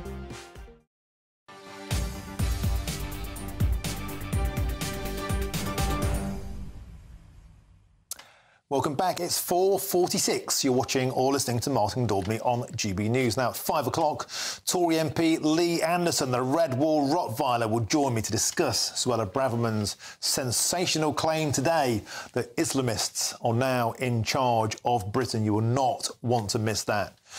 Now, we led the way with Brexit, and now lots more European countries are also getting sick and tired of the European Union. On this programme, we've covered the farmers' protests across the continent, and the most spectacular scenes, of course, were in Brussels, which is, of course, the heart of the EU, its Death Star.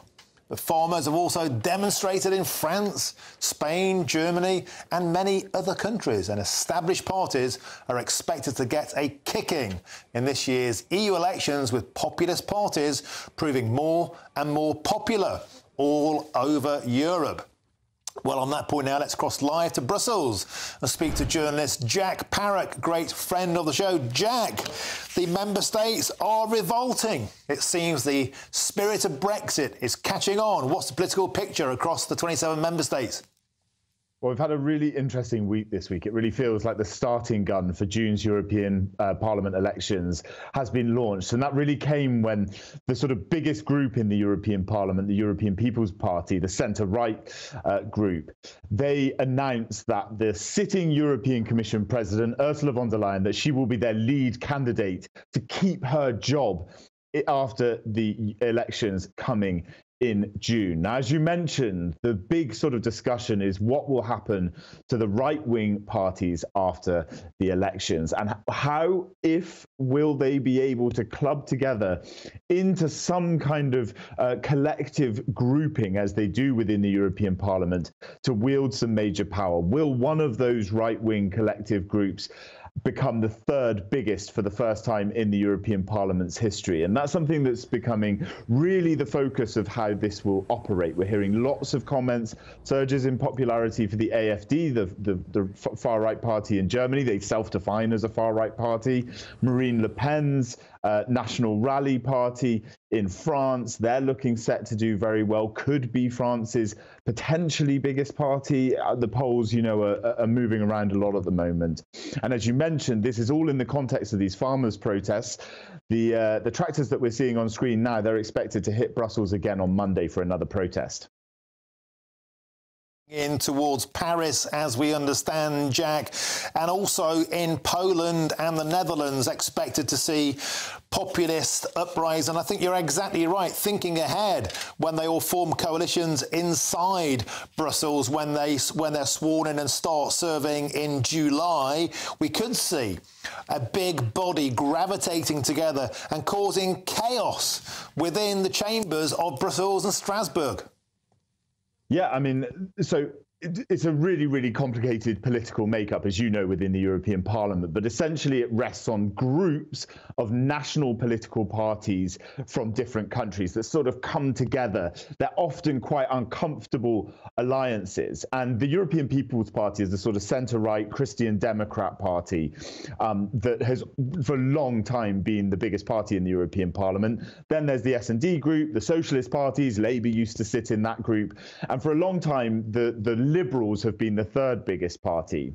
But what it's looking like is that there's a chance for the ECR group, which is the party that the British Conservatives actually started to leave the more traditional European People's Party, the centre-right group. That group is taking in some figures, some offshoots of some of France's quite hard right politics. Friends of Marine Le Pen, her niece is actually going into that party as well. And that is not within what's called the cordon sanitaire, which is what the groups of the parties will not work with the likes of Marine Le Pen's group. They will not work with the AfD, but they will work with the ECR. So if that group does work very well, it could then actually wield some significant power within European politics, EU politics anyway, after June's elections. Excellent stuff, Jack Parrock. As ever, an expert summary, and the spirit of Brexit is catching on. It's going to be a fantastic election to watch in June. Will they finally find their spurs and go for that spirit of Brexit? Wow, it makes this mouth drool, doesn't it?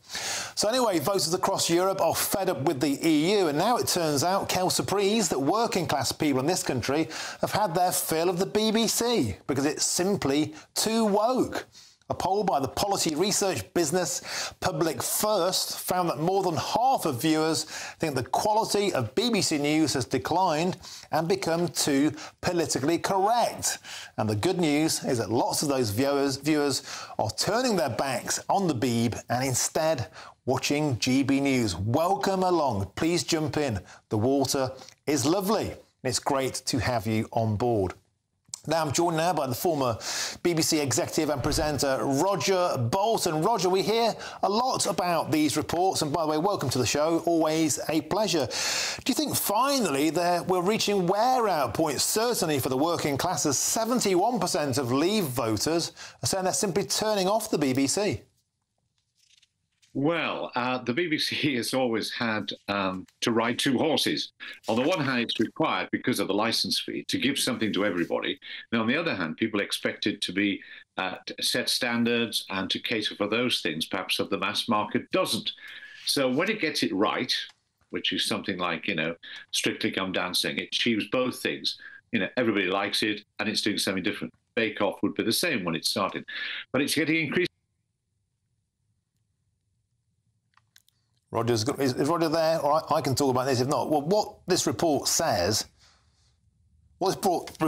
basically is that when they do the dramas and they do the current affairs differently, that's what people get fed up with. Rog, are you back? You're just getting warmed up there.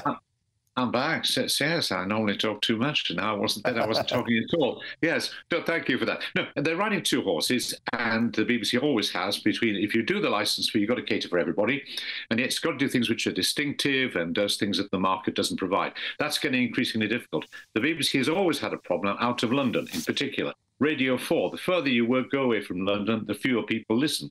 And I think, to the southeast, rest of the country. The BBC is trying to do something about that, moves a lot of its programming makers and others out of London. But it's very difficult. And of course, there are now many more places that people can go to get alternative views. But I think the reason that people perhaps are more unhappy with BBC News is because we live in very difficult times when, there's people are disagreeing almost about everything. And when that happens, the BBC can't be unifying organisation it likes to be when people are poles apart. Brexit was a classic example. It tore people apart. By the way, you haven't mentioned, I hope you do somewhere in your programmes, that Goldman Sachs issued a report saying the British economy is 5% less than it would have been if we hadn't had Brexit. But I won't go there. That's another matter. Well, that's actually a classic example, Roger, of a BBC mindset, squeezing in a little Bob comment about Brexit at the end. But in a nutshell, it seems to be the news output that's offended people the most. Got 20 seconds. Give it to us, Rog. I think in these circumstances when people have such divided opinions, nobody will like the news. Everybody will be unhappy. And the classic thing is you blame the messenger. The BBC has got a problem with working class people. We need a proper debate about what public service broadcasting is. But in these circumstances where nobody can agree, you can do what you do, take largely one side, and you have a group of satisfied people. Or you can try and hold... You try to hold it between the two, and you result. Well, you're going to have to cut the BBC off. Oh, that's very satisfying. Please stick with us. I'm Martin Daubney on GB News. Got Lee Anderson next. You will not want to miss it. A brighter outlook with Box Solar, sponsors of weather on GB News. Good afternoon, welcome to your latest GB News weather update with me, Annie, from the Met Office. There'll be further showers through the rest of the day, some sunny spells too, but for all of us, it is feeling cooler than of late. That's as we've got a colder air mass upon us. It's much colder than we've seen through the beginning of February. We've got a westerly wind as well. That's been pushing in showers mainly to western areas so far today, but they will push into the east through the evening. So it will be a slightly damp evening across parts of the southeast. Further west though and north, it should turn a little drier as the night progresses, and for many areas it will be dry by the morning. However, it's going to be much colder than recently tomorrow morning. We'll likely see a frost quite widely, also a risk of ice where we have seen any showers. There's potential for some mist and fog to develop as well. That could be slow to clear across central areas through Saturday morning, but away from that it should be dry and bright to start the day. Cloud will bubble up as the day progresses though, and we will see a risk of showers through the afternoon. However, the showers will be lighter and fewer than on Friday, so you've got less of a chance of seeing them. And in any sunshine, it won't feel too bad. Highs of around 9 or 10 degrees in the south. There'll be another cold start to the day on Sunday, but we will see some more persistent rain spreading in across the south. There is some uncertainty in exactly the details of how widespread that will be across the south. However, it does look like it will clear into Monday to give us a fine start to the new week, but further rain will arrive in the north on Tuesday. Looks like things are heating up. Boxed boilers, sponsors of weather on GB News.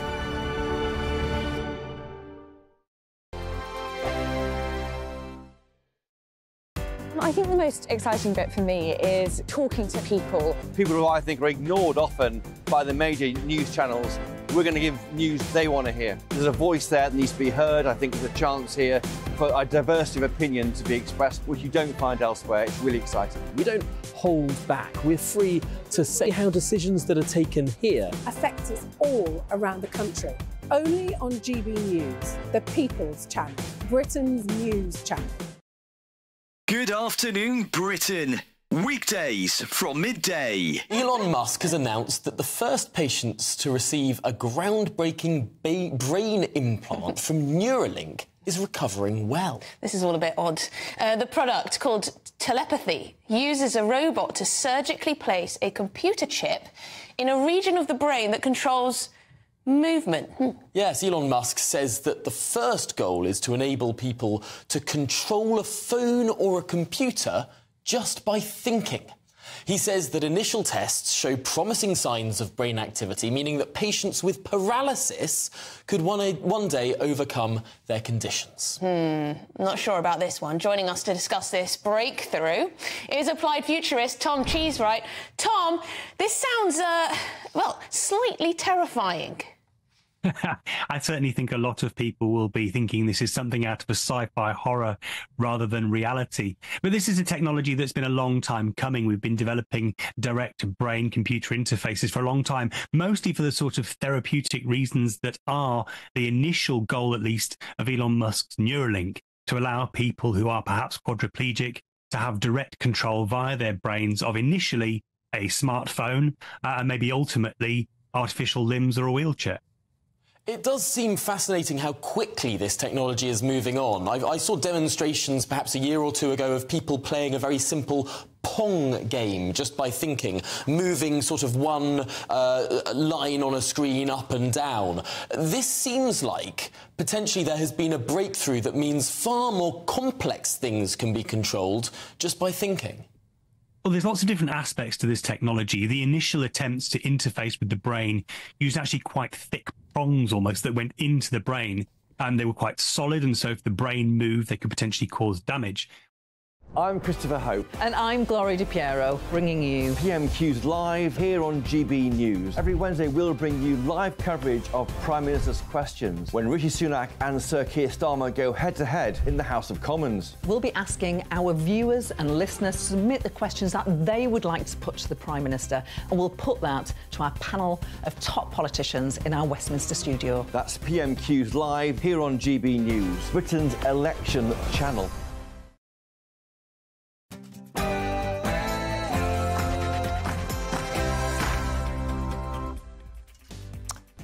Good afternoon, it's 5 p.m. and a very happy Friday afternoon to you. Welcome to Martin Daubney Show on GB News, broadcasting live from the heart of Westminster, all across the UK. Today, after Wednesday's protests outside Parliament, I'll be joined by Lee Anderson, the Red Wall Rottweiler, and he'll discuss Suella Braverman's sensational claim that Islamists are now in charge of this once Great Britain. Next, Shamima Begum has lost her latest battle to get her British citizenship back. How long before she plays the I'm a Christian card? And I'll also discuss the claim that the closer Sir Keir Starmer gets to power, the more he seems to behave like Jeremy Corbyn. And that's all coming up in your next hour.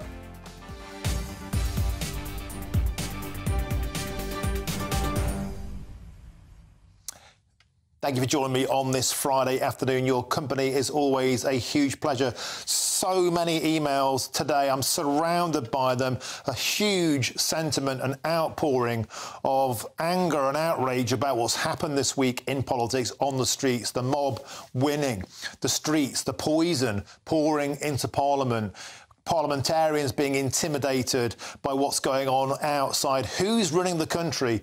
Have the police given up? And, as Suella Braverman sensationally claims today in the Daily Telegraph, is it the Islamists that have taken over? I've got Lee Anderson after the news. You will not want to miss his take on this. But first, let's get those news headlines with Ray Edison.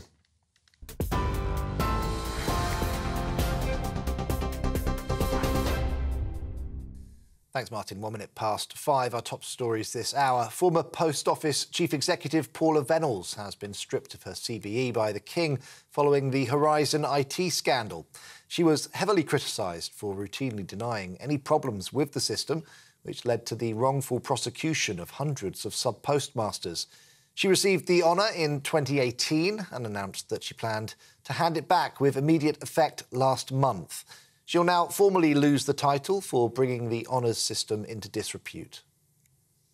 Well, police have confirmed that 3 children whose bodies were found at a home in Bristol died from knife injuries. 7-year-old Faraz Bash, 3-year-old Juri and 9-month-old Mohammed were found dead in the Sea Mills area on Sunday. A 42-year-old woman arrested on suspicion of their murder remains in hospital and is being treated for non-life-threatening injuries. A vigil is due to be held later in memory of the children. Avon and Somerset Police Chief Inspector Vicky Hayward Mellon says officers are continuing to do all they can to establish the detail. The loss of such young children who have their whole lives ahead of them is truly heartbreaking, and our thoughts remain with the family and everyone affected by this tragedy. Our investigation, led by the Major Crime Investigation Team, is progressing at pace, and we're carrying out comprehensive inquiries to establish the events that led to this devastating loss of life. ISIS bride Shamima Begum has lost an appeal over the removal of her British citizenship. The now 24-year-old was a teenager when she left the UK to travel to Syria and joined the so-called Islamic State. Her citizenship was later revoked on national security grounds. Begum's solicitor, Daniel Ferner, has promised to continue fighting until she is back home. We are going to keep fighting. I want to say that I'm sorry to Shamima and to her family that after 5 years of fighting, she still hasn't received justice in a British court. And to promise her and to promise the government that we're not going to stop fighting. An asylum seeker has been sentenced to 9 years and 6 months for the manslaughter of 4 migrants who drowned trying to cross the Channel. In a retrial at Canterbury Crown Court, Ibrahim Abbar was found guilty of piloting an unseaworthy inflatable between France and the UK in December of 2022. He claimed smugglers threatened to kill him if he refused to drive the boat, but the prosecution said he owed the passengers a duty of care. The jury reached a majority verdict of 10-2 in what is believed to be the first conviction of its kind.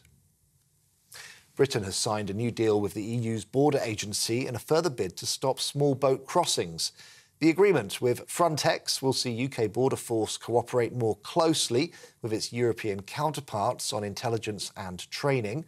1,716 people have been intercepted crossing the Channel illegally so far this year. James Cleverly says the deal will help tackle the problem. It means we can share information quicker, share intelligence quicker, we can operate more effectively.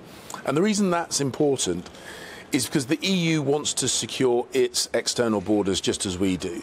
So people who are coming into Europe from Eastern Europe, across the Mediterranean, the European Union wants to stop them.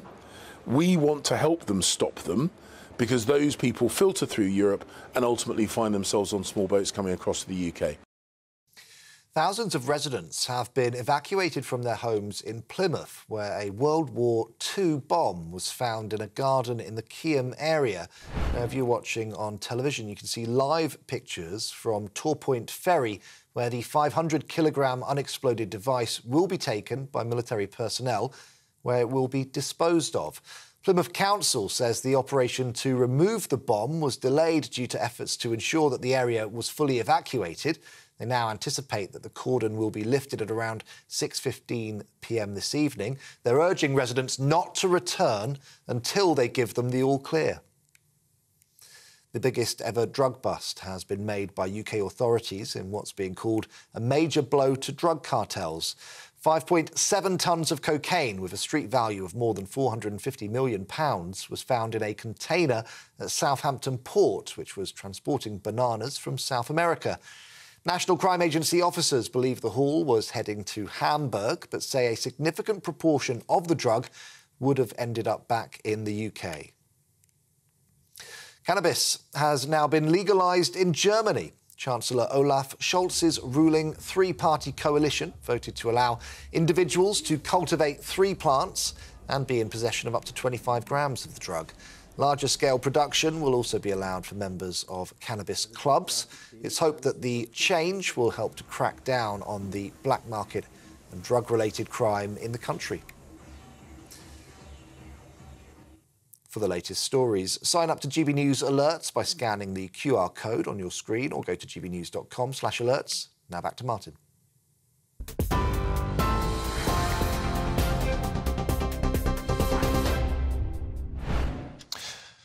Now, we saw some breaking news this hour, and a body recovered from the River Thames on Monday has been formally identified as Abdul Azidi. A post-mortem examination carried out on Wednesday confirmed his cause of death was drowning. Azidi was formally identified yesterday. He, of course, was the suspect in the hunt for the person who performed a chemical attack earlier this month. Just to quickly recap that, the body recovered from the River Thames on Monday has now been formally identified as Abdul Azidi. Of course, he was the suspect in the Clapham chemical attack. Now, moving on to comments from the former Home Secretary, Suella Braverman. Sensational comments this morning in The Telegraph. She said that Islamists are now in charge of Britain. Ms Braverman made the claim just a couple of days after those infamous and horrendous protests outside Westminster on Wednesday night. A number of messages, including the words, "From the river to the sea, Palestine will be free," were projected onto the Elizabeth Tower, which, of course, is home to the Big Ben Bell. Suella Braverman wrote in The Telegraph this morning, "The truth is that the Islamists, the extremists and the anti-Semites are in charge now. They have bullied the Labour Party, they have bullied our institutions, and now they have bullied our country into submission." Well, earlier on in the show, I asked fellow GB News presenter Nigel Farage for his views on the unfolding anarchy taking hold of Britain's streets due to this rise of Islamic extremism. Pressing, upsetting, but I'm afraid from my perspective entirely predictable. This is the direct result of irresponsible immigration policies from both Labour and Conservative governments over the course of the last 25 years. The encouragement of multiculturalism, the encouragement of identity politics, the encouragement of everybody having a label and everybody being separate, rather than us all being treated equally before the law. This is where we've got to, and I'm afraid, add to that a lack of moral courage and leadership coming from government, coming from the Church of England. We've forgotten who we are. We've forgotten what we are. We are a very tolerant country. We believe in freedom of religious expression. Of course we do. But here's the point. Everything we believe in, everything we've built over the last 1,000 years and more, is based on family, nation, and underpinning all of it are Judeo-Christian principles. I mean, they're right through our constitutional settlement and everything else. And we've forgotten that. We're afraid to stand up for that. And now it's that is being crushed. And to see fear stalking the corridors of Westminster in the way that it is a deep international humiliation for our nation. Well, strong words there from Nigel Farage, who's in the USA, and his show will be live from there tonight. But I'm joined in the studio now by our political editor, Christopher Hope. Chris, let's talk about those words that were broadcast around the world, "From the river to the sea," on Big Ben, and in particular, the projection. And on GB News, we got in there, I filmed it, I put it out, and I was asking police on the ground, why aren't you stopping this? What is stopping you from doing it? Today, Chris, it seems Number 10 agree with us. Yeah, Number 10 have been reacting to what you were showing on your social media channels, and we've been broadcasting here on GB News. They've been very clear that in Number 10's view, in the Prime Minister's view, according to the PM's deputy official spokesman, while they won't get involved in operational policing, it was wrong to allow that to be broadcast onto Big Ben. Now, the timing was all. Don't forget, that was around 6 p.m, I believe, on Wednesday night. Within the hour, MPs were due to be voting on measures which should there be an immediate ceasefire, a humanitarian pause, immediate ceasefire, full stop in Gaza. And so the fact that that was being broadcast onto the building where MPs are voting, almost it's a physical demonstration of the pressure being put on MPs, and almost might explain why Lindsay Hoyle, of course, earlier had said, well, I'm going to let Labour MP vote for their policy rather than increase pressure on them. But there's no question there's big concern here, and you heard the remarks there from Cyril Braverman are very punchy, but it has kicked off a row with the Mayor of London being very concerned. He's likening it to a remark saying that it's almost like Enoch Powell. And that of course, is a divisive Tory politician from the past whose remarks about the rivers of blood did a lot to worsen race relations. I mean, this language shows how tense we are over this whole area. Why is Sadiq Khan saying things like that when he is the de facto Police and Crime Commissioner of London? On his watch, on Wednesday night, the old Bill stood around and did nothing. They let this carry on. They didn't arrest anybody. As I saw in my footage, I was pointing out personally, me, that guy's wearing a face mask. That's illegal. You've got the powers to arrest him. You, go and get him. The police just looked the other way. When I said, there's the projector over the green. About the size of this mug, wasn't it? It was very small. It was portable, tiny. And I walked up to it. I filmed it close up. I went, mate, I walked back over the green. I showed the police officer. I said, look, it's there. You can see the light. Go and switch it off. They didn't do anything.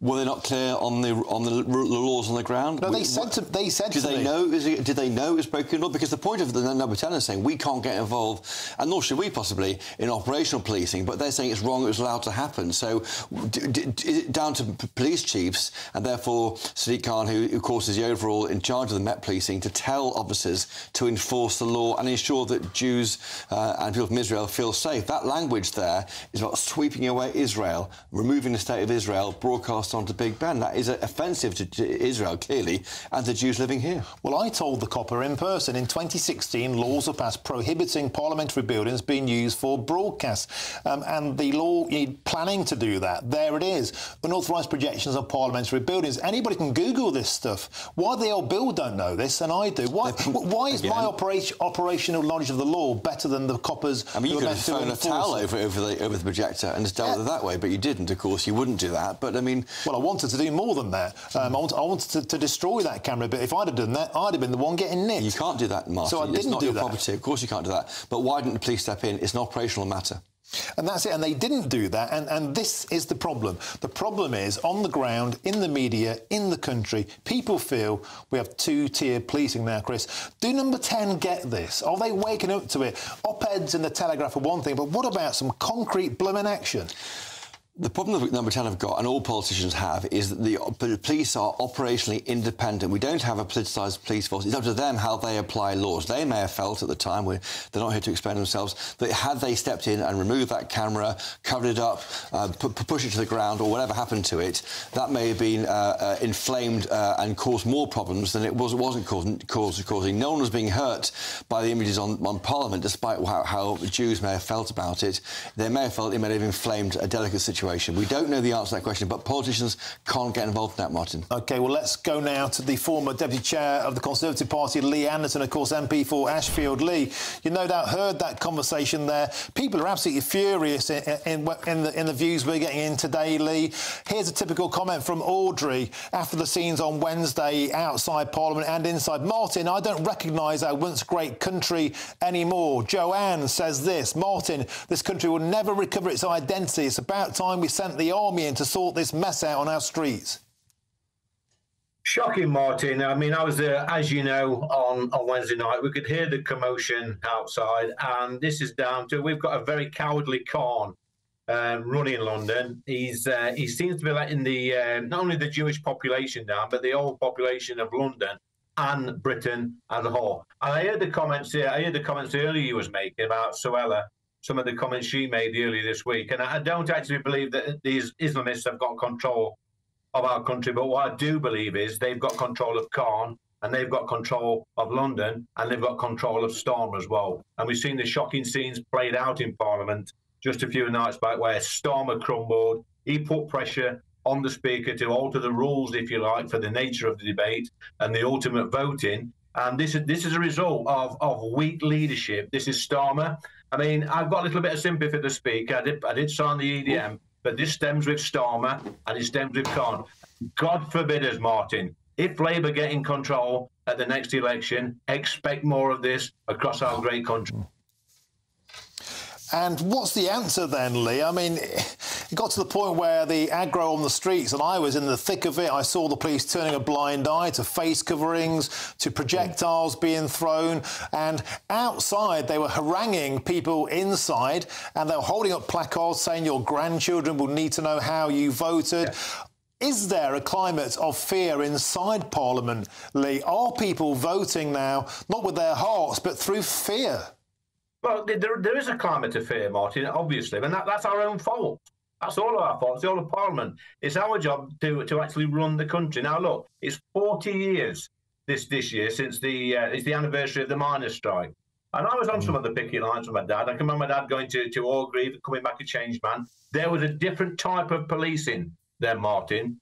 I'm not saying we should go back to that brutal sort of policing that I saw on the picket lines all those years ago. But I tell you what, we could do with a little bit of that back now to control our streets, because people are just turning up in their thousands and doing anything they want, and they are laughing. They are laughing at our police, and I feel absolutely disgusted. And again, this stems with Khan. He's actually given our capital city away to his mates. We've got Starmer there, we're using Khan's pockets. He's doing nothing. He's more interested in getting into number 10 and giving our country away than actually looking after our country. And a special message here, Martin, I get quite angry about this. Anybody who's thinking about voting for reform at the election, who thinks this is going to sort out all our problems, look, beware. Because if you let Labour in through the back door, expect more of this and expect our cities to be taken over by these lunatics. But Lee Anderson, Chris Hope in the studio here, surely you're confusing the two things there. There's policy, there's law being passed, but the police are and should be operationally independent. I mean, you can't blame choices made by the police. Let me finish, Lee. You can't blame operational choices made by the police on the ground on politicians. The laws are there. There's a question about why the police didn't enforce them operationally, but you can't really bring those two into the same place, because they're not. There's a separate issue here with how the police are applying laws passed by you in Parliament. Yes, no, I get that, Chris, 100%. But, you know, ultimately, we run the country. And if the police aren't doing their job, and they're not doing the job, Chris, as you know, we need to step in and take over. You know, it's about time we scrap the mayorship. The politicians can't take over the policing. That is not how we are in this country. Well, Chris, go back to 1984 and look at what Maggie did and the Conservative government in 1984 when they ensured that the working miners got to work in this country. There comes a time in this country where the whole of Parliament has got to make a stand and saying this is not good enough. There are people on our streets, our Jewish community, who are fret to death of going out because this nonsense we saw being shot onto Big Ben, the Elizabeth Tower, on Wednesday night. Something needs to happen. We can't just keep saying it's an operational matter. We've got to do something. But your government brought in elected policing and crime commissioners. Yes. They do exist. Yeah. You have got Sadiq Khan. He's in charge. And I'd get rid of him tomorrow, along with the Home Secretary. Now, today, James Cleverly, who's the Home Secretary, he said you've got to divide the operational powers of police with policy.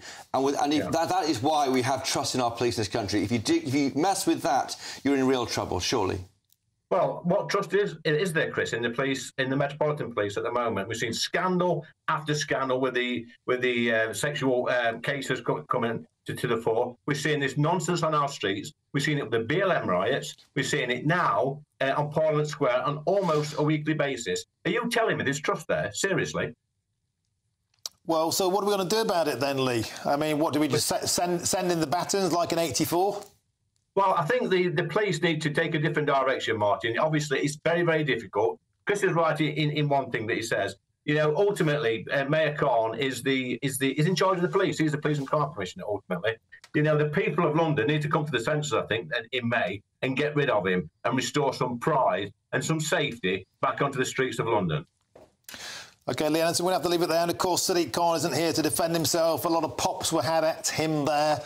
He would no doubt disagree with a lot of that. But thanks for joining us, Lee Anderson. You've had your Weetabix. Superb stuff. Now, you get lots more on that story on our website. And thanks to you, GBNews.com. It's the fastest-growing national news website in the country. It's got breaking news and all of the brilliant analysis that you've come to expect from GB News. And let's bring some breaking news now. Just came in to Chris Hope. Former Tory MP Bob Stewart has had his conviction for a racially aggravated public order offence quashed at Southwark Crown Court.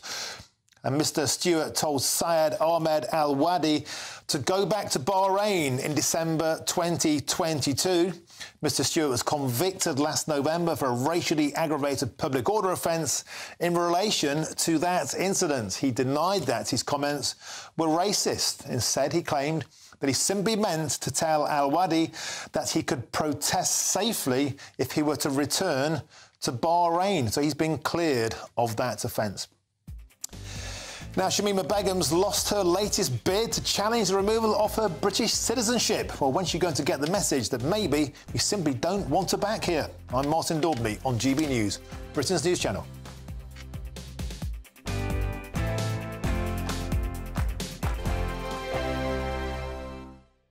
In the GB Newsroom, we bring you the news as it happens. With our team of dedicated journalists across the UK, we're ready to give you accurate reporting every day. When the news breaks, we'll be there with bulletins on GB News, the People's Channel, Britain's news channel. Lee Anderson's Real World. Fridays from 7 p.m. Dr. Jane Jones, who's the clinical lead for Care After Combat. Yep. Jane, thanks for coming. And just tell me a little bit about your organisation. What do you do? OK, well, thank you for having me here so we can talk about Care After Combat. So we are an organisation, a charity, who work into the prison system, working with military veterans who've somehow got involved with the justice system and... So there's quite a high population of ex-servicemen and women in our prisons. Why is that, do you think? So 2014, the government did a review of who was resident in UK prisons, and what they found were that military veterans are the highest occupational group, and this obviously raises some concerns. Yeah. So the government wanted to do something about that, and so they supported Care After Combat initially, just as a scoping exercise, really, to see if there was any way we could help these men and women actually, you know, understand the problems that led to offending behaviour and go on to lead successful lives. So what sort of offending behaviour are we talking typically for people that's in prison that's actually served in our armed forces? Primarily, it's violence. Yeah. So that is the highest offence that we work with. Okay. But of course, the military, as with everybody else, it's the full range of offending behaviour. OK, so we're in a pub, Jane, Dr. Jane, and I guess for some people, you know, the odd tipple of alcohol is good, a bit of fun of a weekend, relax, let your hair down. But for some people, alcohol is not always their best friend, and I guess that plays a part in some of your veterans that end up inside.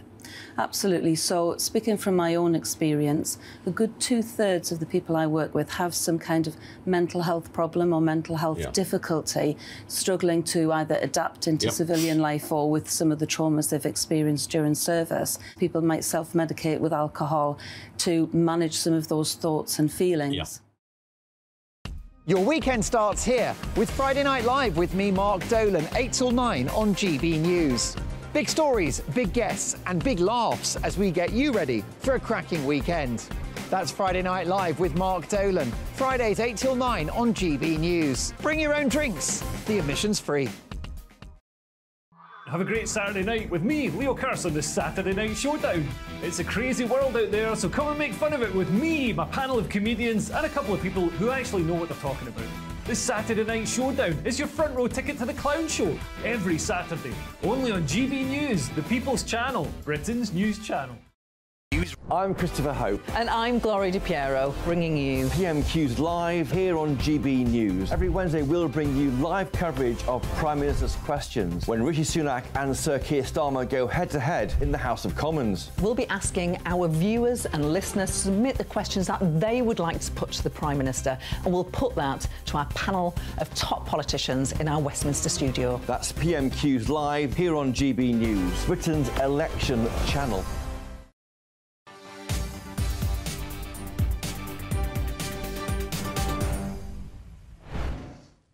Welcome back, 5:26. Now, viewers on GB News can see live pictures on screen from Plymouth. An unexploded World War II bomb was found in a garden on Tuesday, and they're about to dispose of the bomb in the sea. And when the bomb goes bang, we'll make sure we cut back to show you that moment. Now, Shamima Begum has lost her latest bid to overturn the decision to strip her of her British citizenship. Begum travelled to Syria in 2015, aged 15, and her citizenship was revoked on national security grounds shortly after she was found in a Syrian refugee camp back in 2019. Well, to discuss this ongoing saga, I'm now joined by the immigration barrister, Paul Turner. Paul, welcome to the show. So, another court appearance, another loss for Shamima Begum. How long can this charade keep on rolling on? Well, Martin, thank you for having me on. I think perhaps Shamima may have come to the end of these particular proceedings. I say that because the Court of Appeal rejected her appeal, and all three judges agreed that the appeal could not succeed. In short, the Court of Appeal had to decide whether the earlier tribunal, SIAC, the Special Immigration Appeals Commission, had made an error of law in their approach.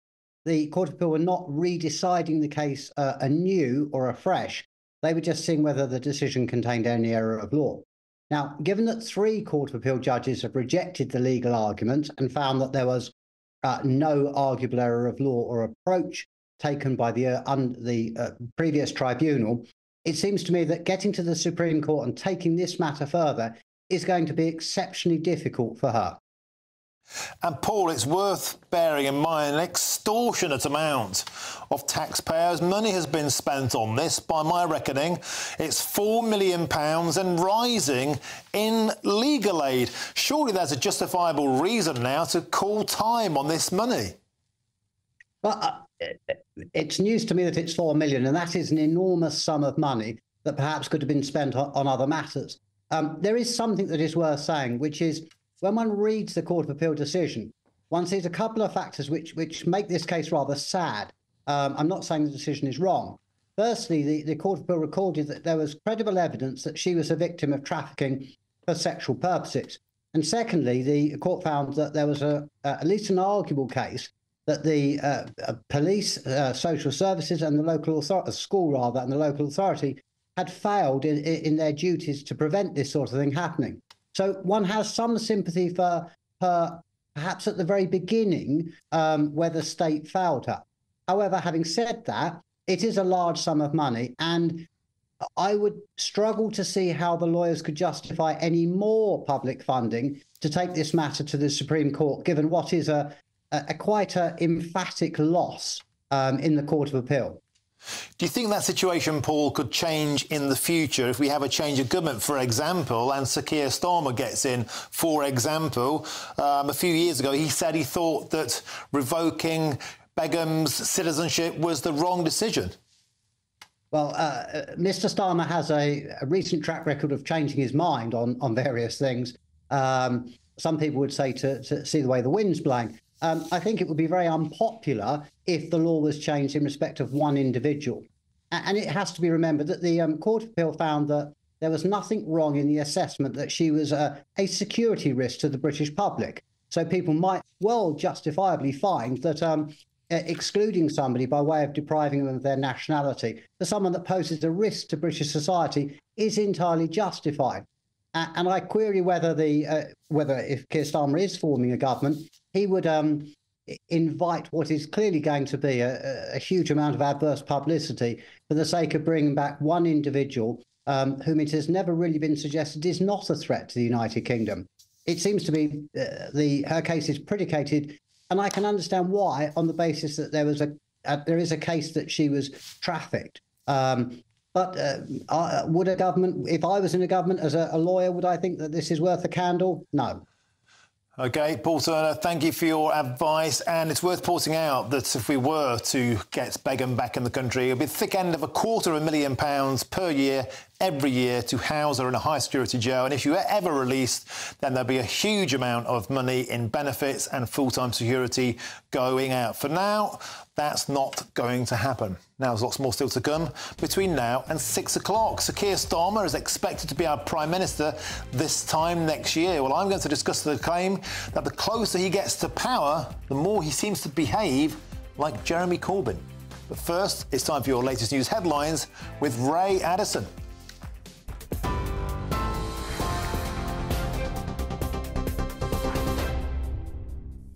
Thanks, Martin. It's 5:31. Our top stories. Former Tory MP Bob Stewart has had his racially aggravated public order conviction quashed at Southwark Crown Court.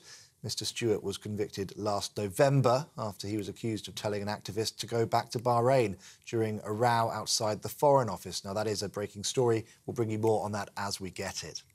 A body recovered from the River Thames has been formally identified as suspected chemical attacker Abdul Zaidi. On Wednesday, a post-mortem confirmed the cause of his death was drowning. Met Police says it's still been unable to talk to a 31-year-old woman injured in the attack. Former Post Office Chief Executive Paula Venables has been stripped of her CBE by the King following the Horizon IT scandal. She was heavily criticised for routinely denying any problems with the system, which led to the wrongful prosecution of hundreds of sub-postmasters. She'll formally lose the title for bringing the honours system into disrepute. An asylum seeker has been sentenced to 9 years and 6 months for the manslaughter of 4 migrants who drowned trying to cross the Channel. Ibrahim Abbar was found guilty of piloting an unseaworthy inflatable between France and the UK in December 2022. He claimed that smugglers threatened to kill him if he refused to drive the boat, but the prosecution said that he owed the passengers a duty of care. ISIS bride Shamima Begum has lost an appeal over the removal of her British citizenship. The now 24-year-old was a teenager when she left the UK to travel to Syria and joined the so-called Islamic State. Her citizenship was later revoked on national security grounds. Begum's solicitor has vowed to continue fighting until she returns home. For the latest stories, sign up to GB News Alerts by scanning the QR code on your screen or go to gbnews.com/alerts.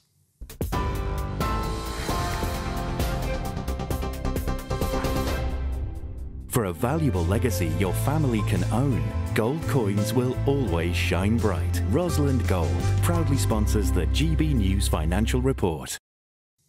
Let's take a look at the markets. The pound will buy you $1.2679 and €1.1711. Price of gold, £1,607.55 per ounce. And the FTSE 100's closed now at 7,706 points. Rosalind Gold proudly sponsors the GB News Financial Report.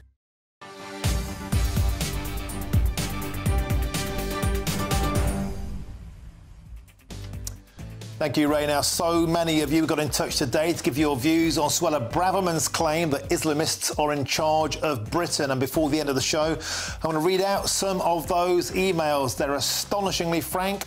You'll enjoy them. I'm Martin Daubney on GB News, Britain's news channel.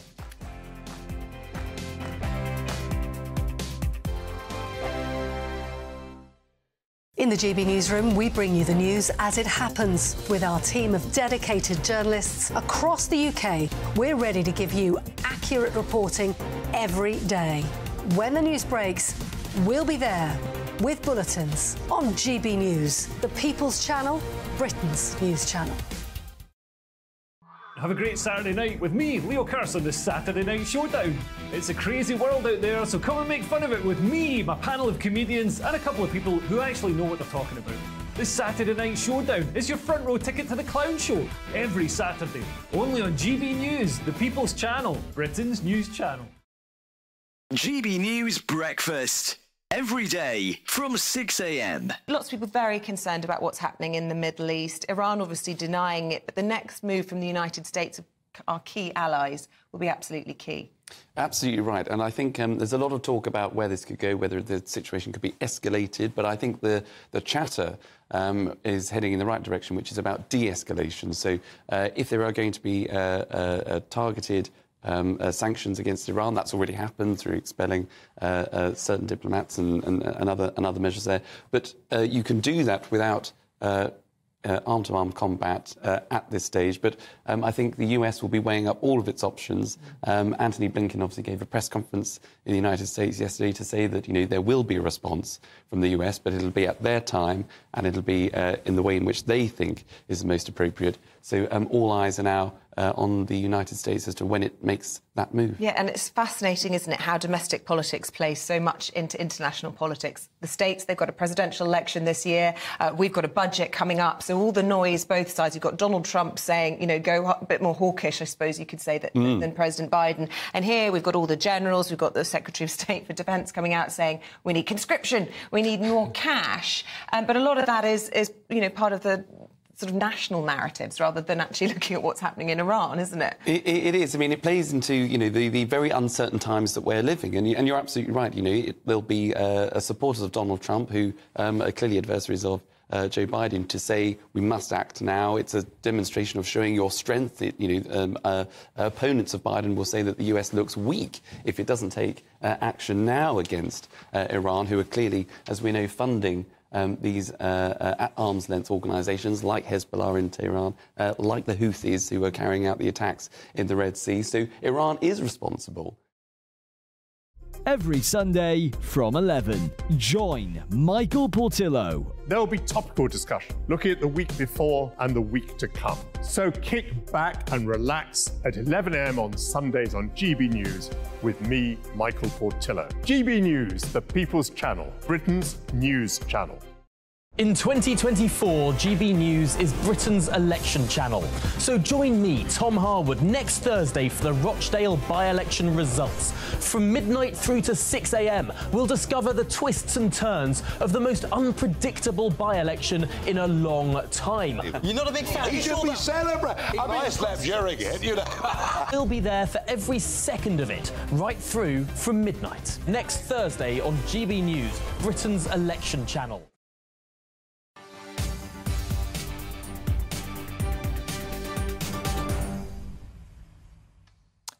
Welcome back. It's 5:38. You're watching or listening to Martin Daubney on GB News. Now stand by for a corking GB News exclusive on one of my favourite topics, the European Court of Human Rights. But before that, we've had hundreds and hundreds of emails today. It's fair to say Suella Braverman and the scenes in Wednesday at Parliament have really got you going. Let's start with this one on Suella Braverman. Stephen says this: Suella is correct. The Islamists are now in charge. They do what they want with impunity. The police and our councils are frightened of them.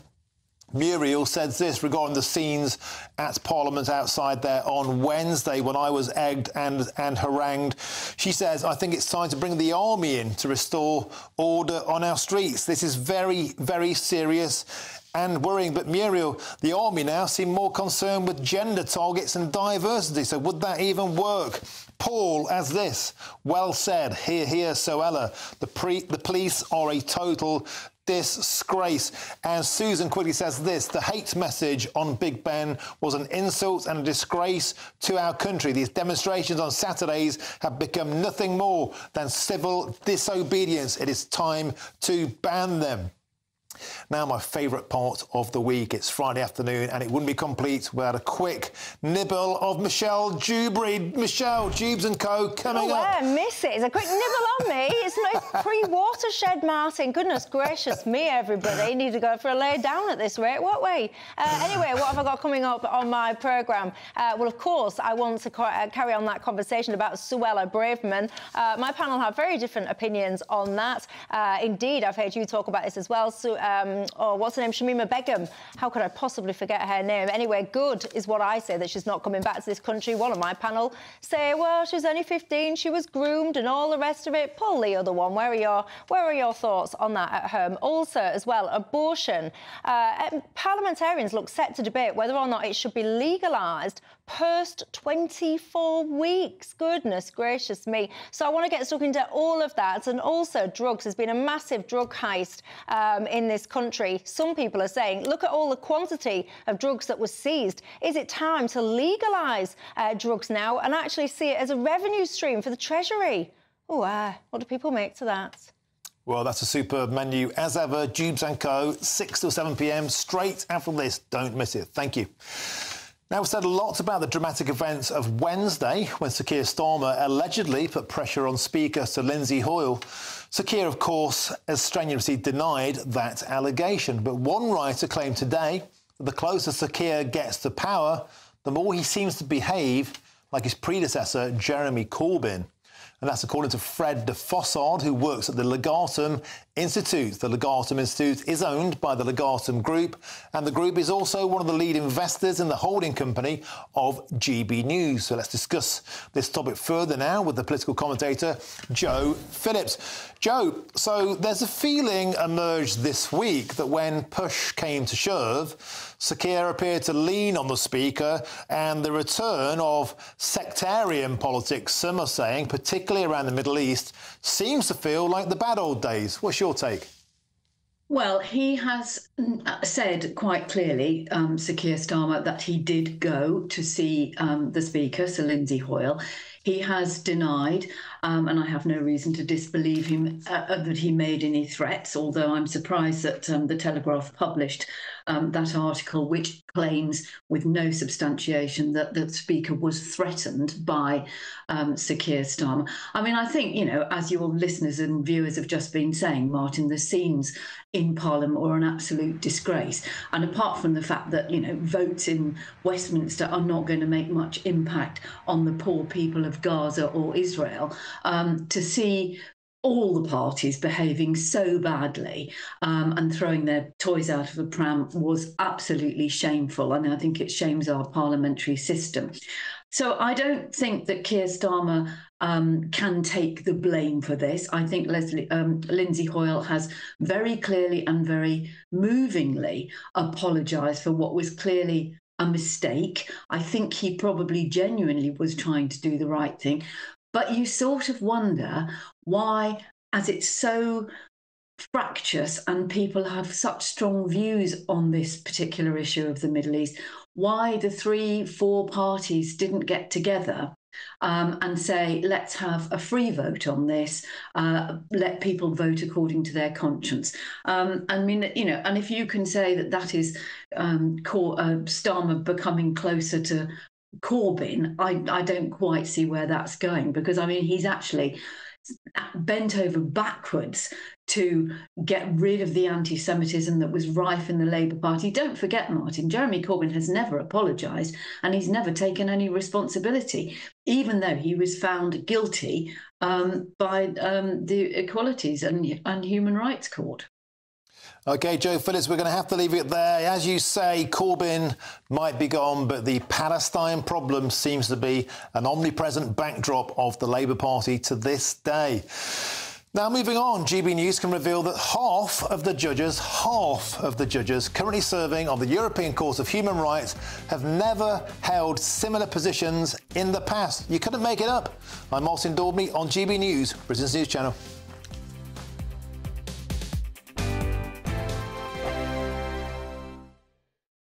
I'm Michelle Dewberry, and I'm not here to tell you what to think. I'd much rather hear what you have to say. So send in your opinions to gbviews@gbnews.com. Keep them clean, and you never know, I might read them out. With my panel here on Jubes & Co, we debate, we get stuck into the issues of the day on a show where all views are welcome, especially yours. GB News, the People's Channel, Britain's news channel. Patrick Christie's Tonight. Weekdays from 9 p.m. Mike Freer joins me now. Mike, thank you very much for coming into the studio. Thank you for inviting me. Firstly, how are you? It's been a busy day, and it's been quite a traumatic experience. It's a real wrench to walk away from a job that you love, but also a constituency that you've become. You know, I live there; it's my home, and I regard many of my constituents as friends, and it is an amazing place. And to walk away from that is really quite. It's quite an emotional wrench to think this was a job I loved, but unfortunately I can't do it anymore. Can you talk me through the process? Because you mentioned about the alleged arson attack, etc., being the final straw, but this has been a really quite vile journey to get to this point. So what kind of threats have you had? What's that look like? Well, like every MP, I mean, you day in, day out, you get abusive emails, you get low-level stuff that, whether we should accept it, but we do, it's graffiti, you know, it's things like, you know, in the past I've had a mock Molotov cocktail left on the office door, meaning we had to evacuate the whole building. I've come out of my house and found a note on my car. Where I live is common knowledge, but what I drive is less so. And it's a few weeks after John Mann had the wheel nuts on his car tampered with. So that all kind of makes you get a bit, you know, what on earth's going on. But I've had 2 run-ins with the organisation that was Muslims Against Crusades, and people like Anjem Chowdhury, who was behind that organisation, been to prison. But online, it said, I used to do surgery in mosques, so I wanted to go out and see people. And online, it's a picture of me saying, "You're not welcome in our mosque. Let Stephen Timms be a pointed reminder." So it's not very subtle. Well, just for our viewers and listeners who might not remember that, Stephen Timms, of course, was stabbed by a woman who'd been radicalised. Thank heavens he survived. So it was a very unsubtle. Tired of the usual focus-tested, pre-prepared Westminster runaround? Well, so am I. So you want higher taxes? Is your department to blame for this? Are you rethinking this policy? Every Sunday at 9:30, I'll be sitting down with those in power to get the truth about the issues affecting you. Let's be honest, we've known about the cost pressures of this project for years, not months. That's the Camilla Tominey Show, a politics show with personality. On GB News, the People's Channel, Britain's news channel.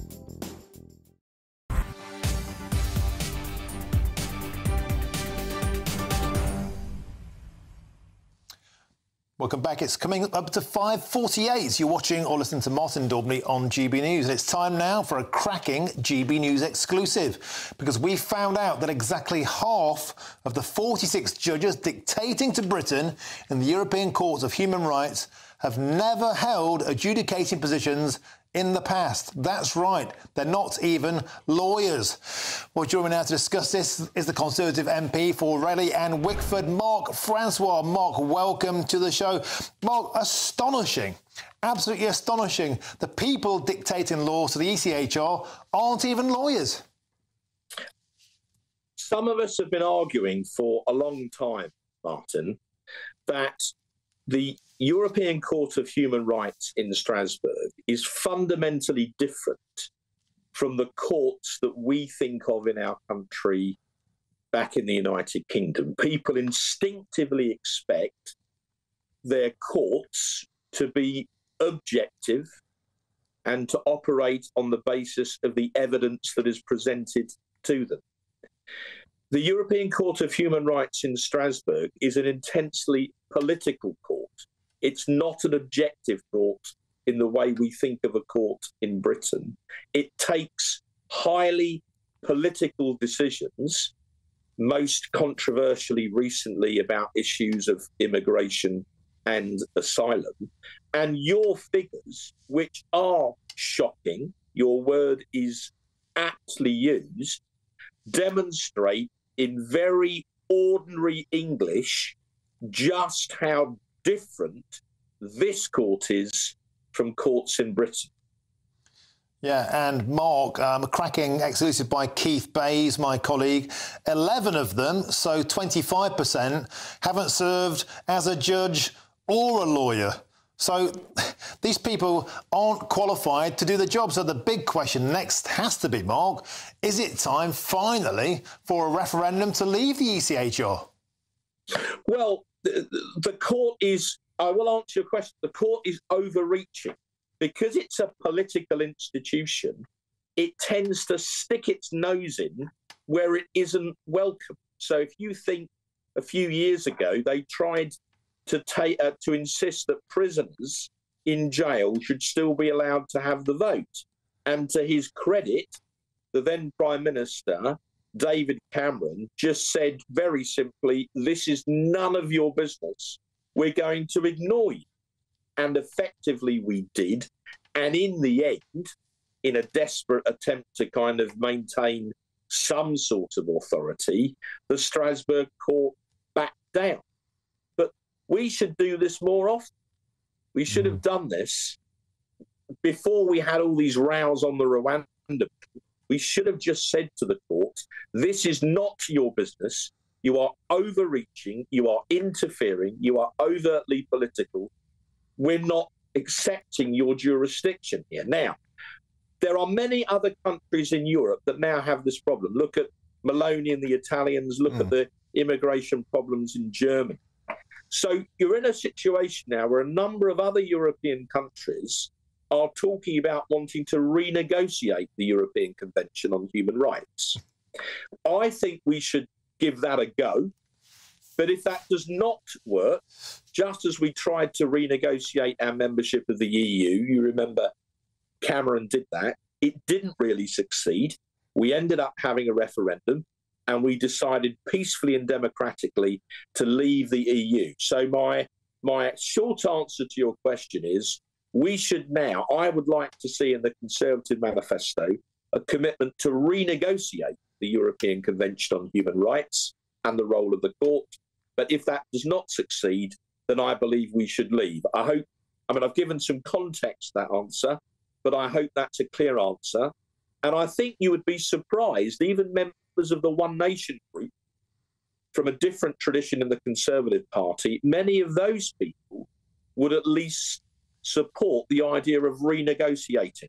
So I think you would find across the Conservative Party, there's a lot more consensus on that than some people might expect, which means it's not inconceivable we could put that in a manifesto, in which case I think it'd be really popular. Yeah, no doubt a lot of people watching this show would concur. Thank you so much for joining us, Mark Francois, on this Friday afternoon. And surely, I agree with Mark there, surely the answer, we don't even need to leave this convention. Just tell them what's the equivalent of up yours de laws, as they used to do. Giorgia Meloni, they're still in it. Well, they've declared a state of emergency. They've done offshore containment of immigrants in Albania. They've gone around the court. We don't need to even listen to these people. Anyway, that's a separate conversation. I want to get to a few of your emails. We've had hundreds and hundreds of emails today on the topic of Islamism taking over our streets. Suella Bravman, of course, put those comments out. Here's one from Alan. Alan says this: Martin, you are 100% right and I support you. So do all the decent people. I applaud your bravery. It's about time someone stood up to this mob. Alan, of course, is talking about going out there and filming the mob on Wednesday, giving that evidence to the police. And number 10 have followed GB News' lead. They watch this channel. They're listening to the people. They're listening to you, the viewer. When you write in your droves and say, sort the streets out, sort this mess out, number 10 are listening, and we make sure that we give you, the great British public, a voice on that matter. Audrey says this: Martin, I don't recognise our once great country anymore. Joanne says this: Martin, this country will never recover its identity. We need to send the army in to sort out the mess on our streets. Peter says this: the police are afraid to arrest these people, so no matter how many laws are passed, the police will still do nothing. Paul says this: well said, Suella, the police are a disgrace. Carol, I'm not even Jewish, and this was extremely offensive to me. Disgraceful to treat the peaceful Jewish people like this. James adds this: a vote for Labour is a vote for no order all over our streets. Joyce, yes, it is not just Jews that have been offended. I am a Christian and I find this deeply offensive. That's it. Thank you very much for joining me this week. I'll be here 3 till 6 next week. Thank you so much for your comments. It means the world to me. Stick around, because after this, it's Michelle Dewberry with Jubes & Co. But until then, have a fantastic Friday and a peaceful weekend. Thank you very much. A brighter outlook with Box Solar, sponsors of weather on GB News. Good afternoon, welcome to your latest GB News weather update with me, Annie, from the Met Office. There'll be further showers through the rest of the day, some sunny spells too, but for all of us, it is feeling cooler than of late. That's as we've got a colder air mass upon us. It's much colder than we've seen through the beginning of February. We've got a westerly wind as well. That's been pushing in showers mainly to western areas so far today, but they will push into the east through the evening, so it will be a slightly damp evening across parts of the southeast. Further west, though, and north, it should turn a little drier as the night progresses, and for many areas it will be dry by the morning. However, it's going to be much colder than recently tomorrow morning. We'll likely see a frost quite widely, also a risk of ice where we have seen any showers. There's potential for some mist and fog to develop as well. That could be slow to clear across central areas through Saturday morning, but away from that it should be dry and bright to start the day. Cloud will bubble up as the day progresses though, and we will see a risk of showers through the afternoon. However, the showers will be lighter and fewer than on Friday, so you've got less of a chance of seeing them. And in any sunshine, it won't feel too bad. Highs of around 9 or 10 degrees in the south. There'll be another cold start to the day on Sunday, but we will see some more persistent rain spreading in across the south. There is some uncertainty in exactly the details of how widespread that will be across the south. However, it does look like it will clear into Monday to give us a fine start to the new week, but further rain will arrive in the north on Tuesday. That warm feeling inside from Boxed Boilers, sponsors of weather on GB News.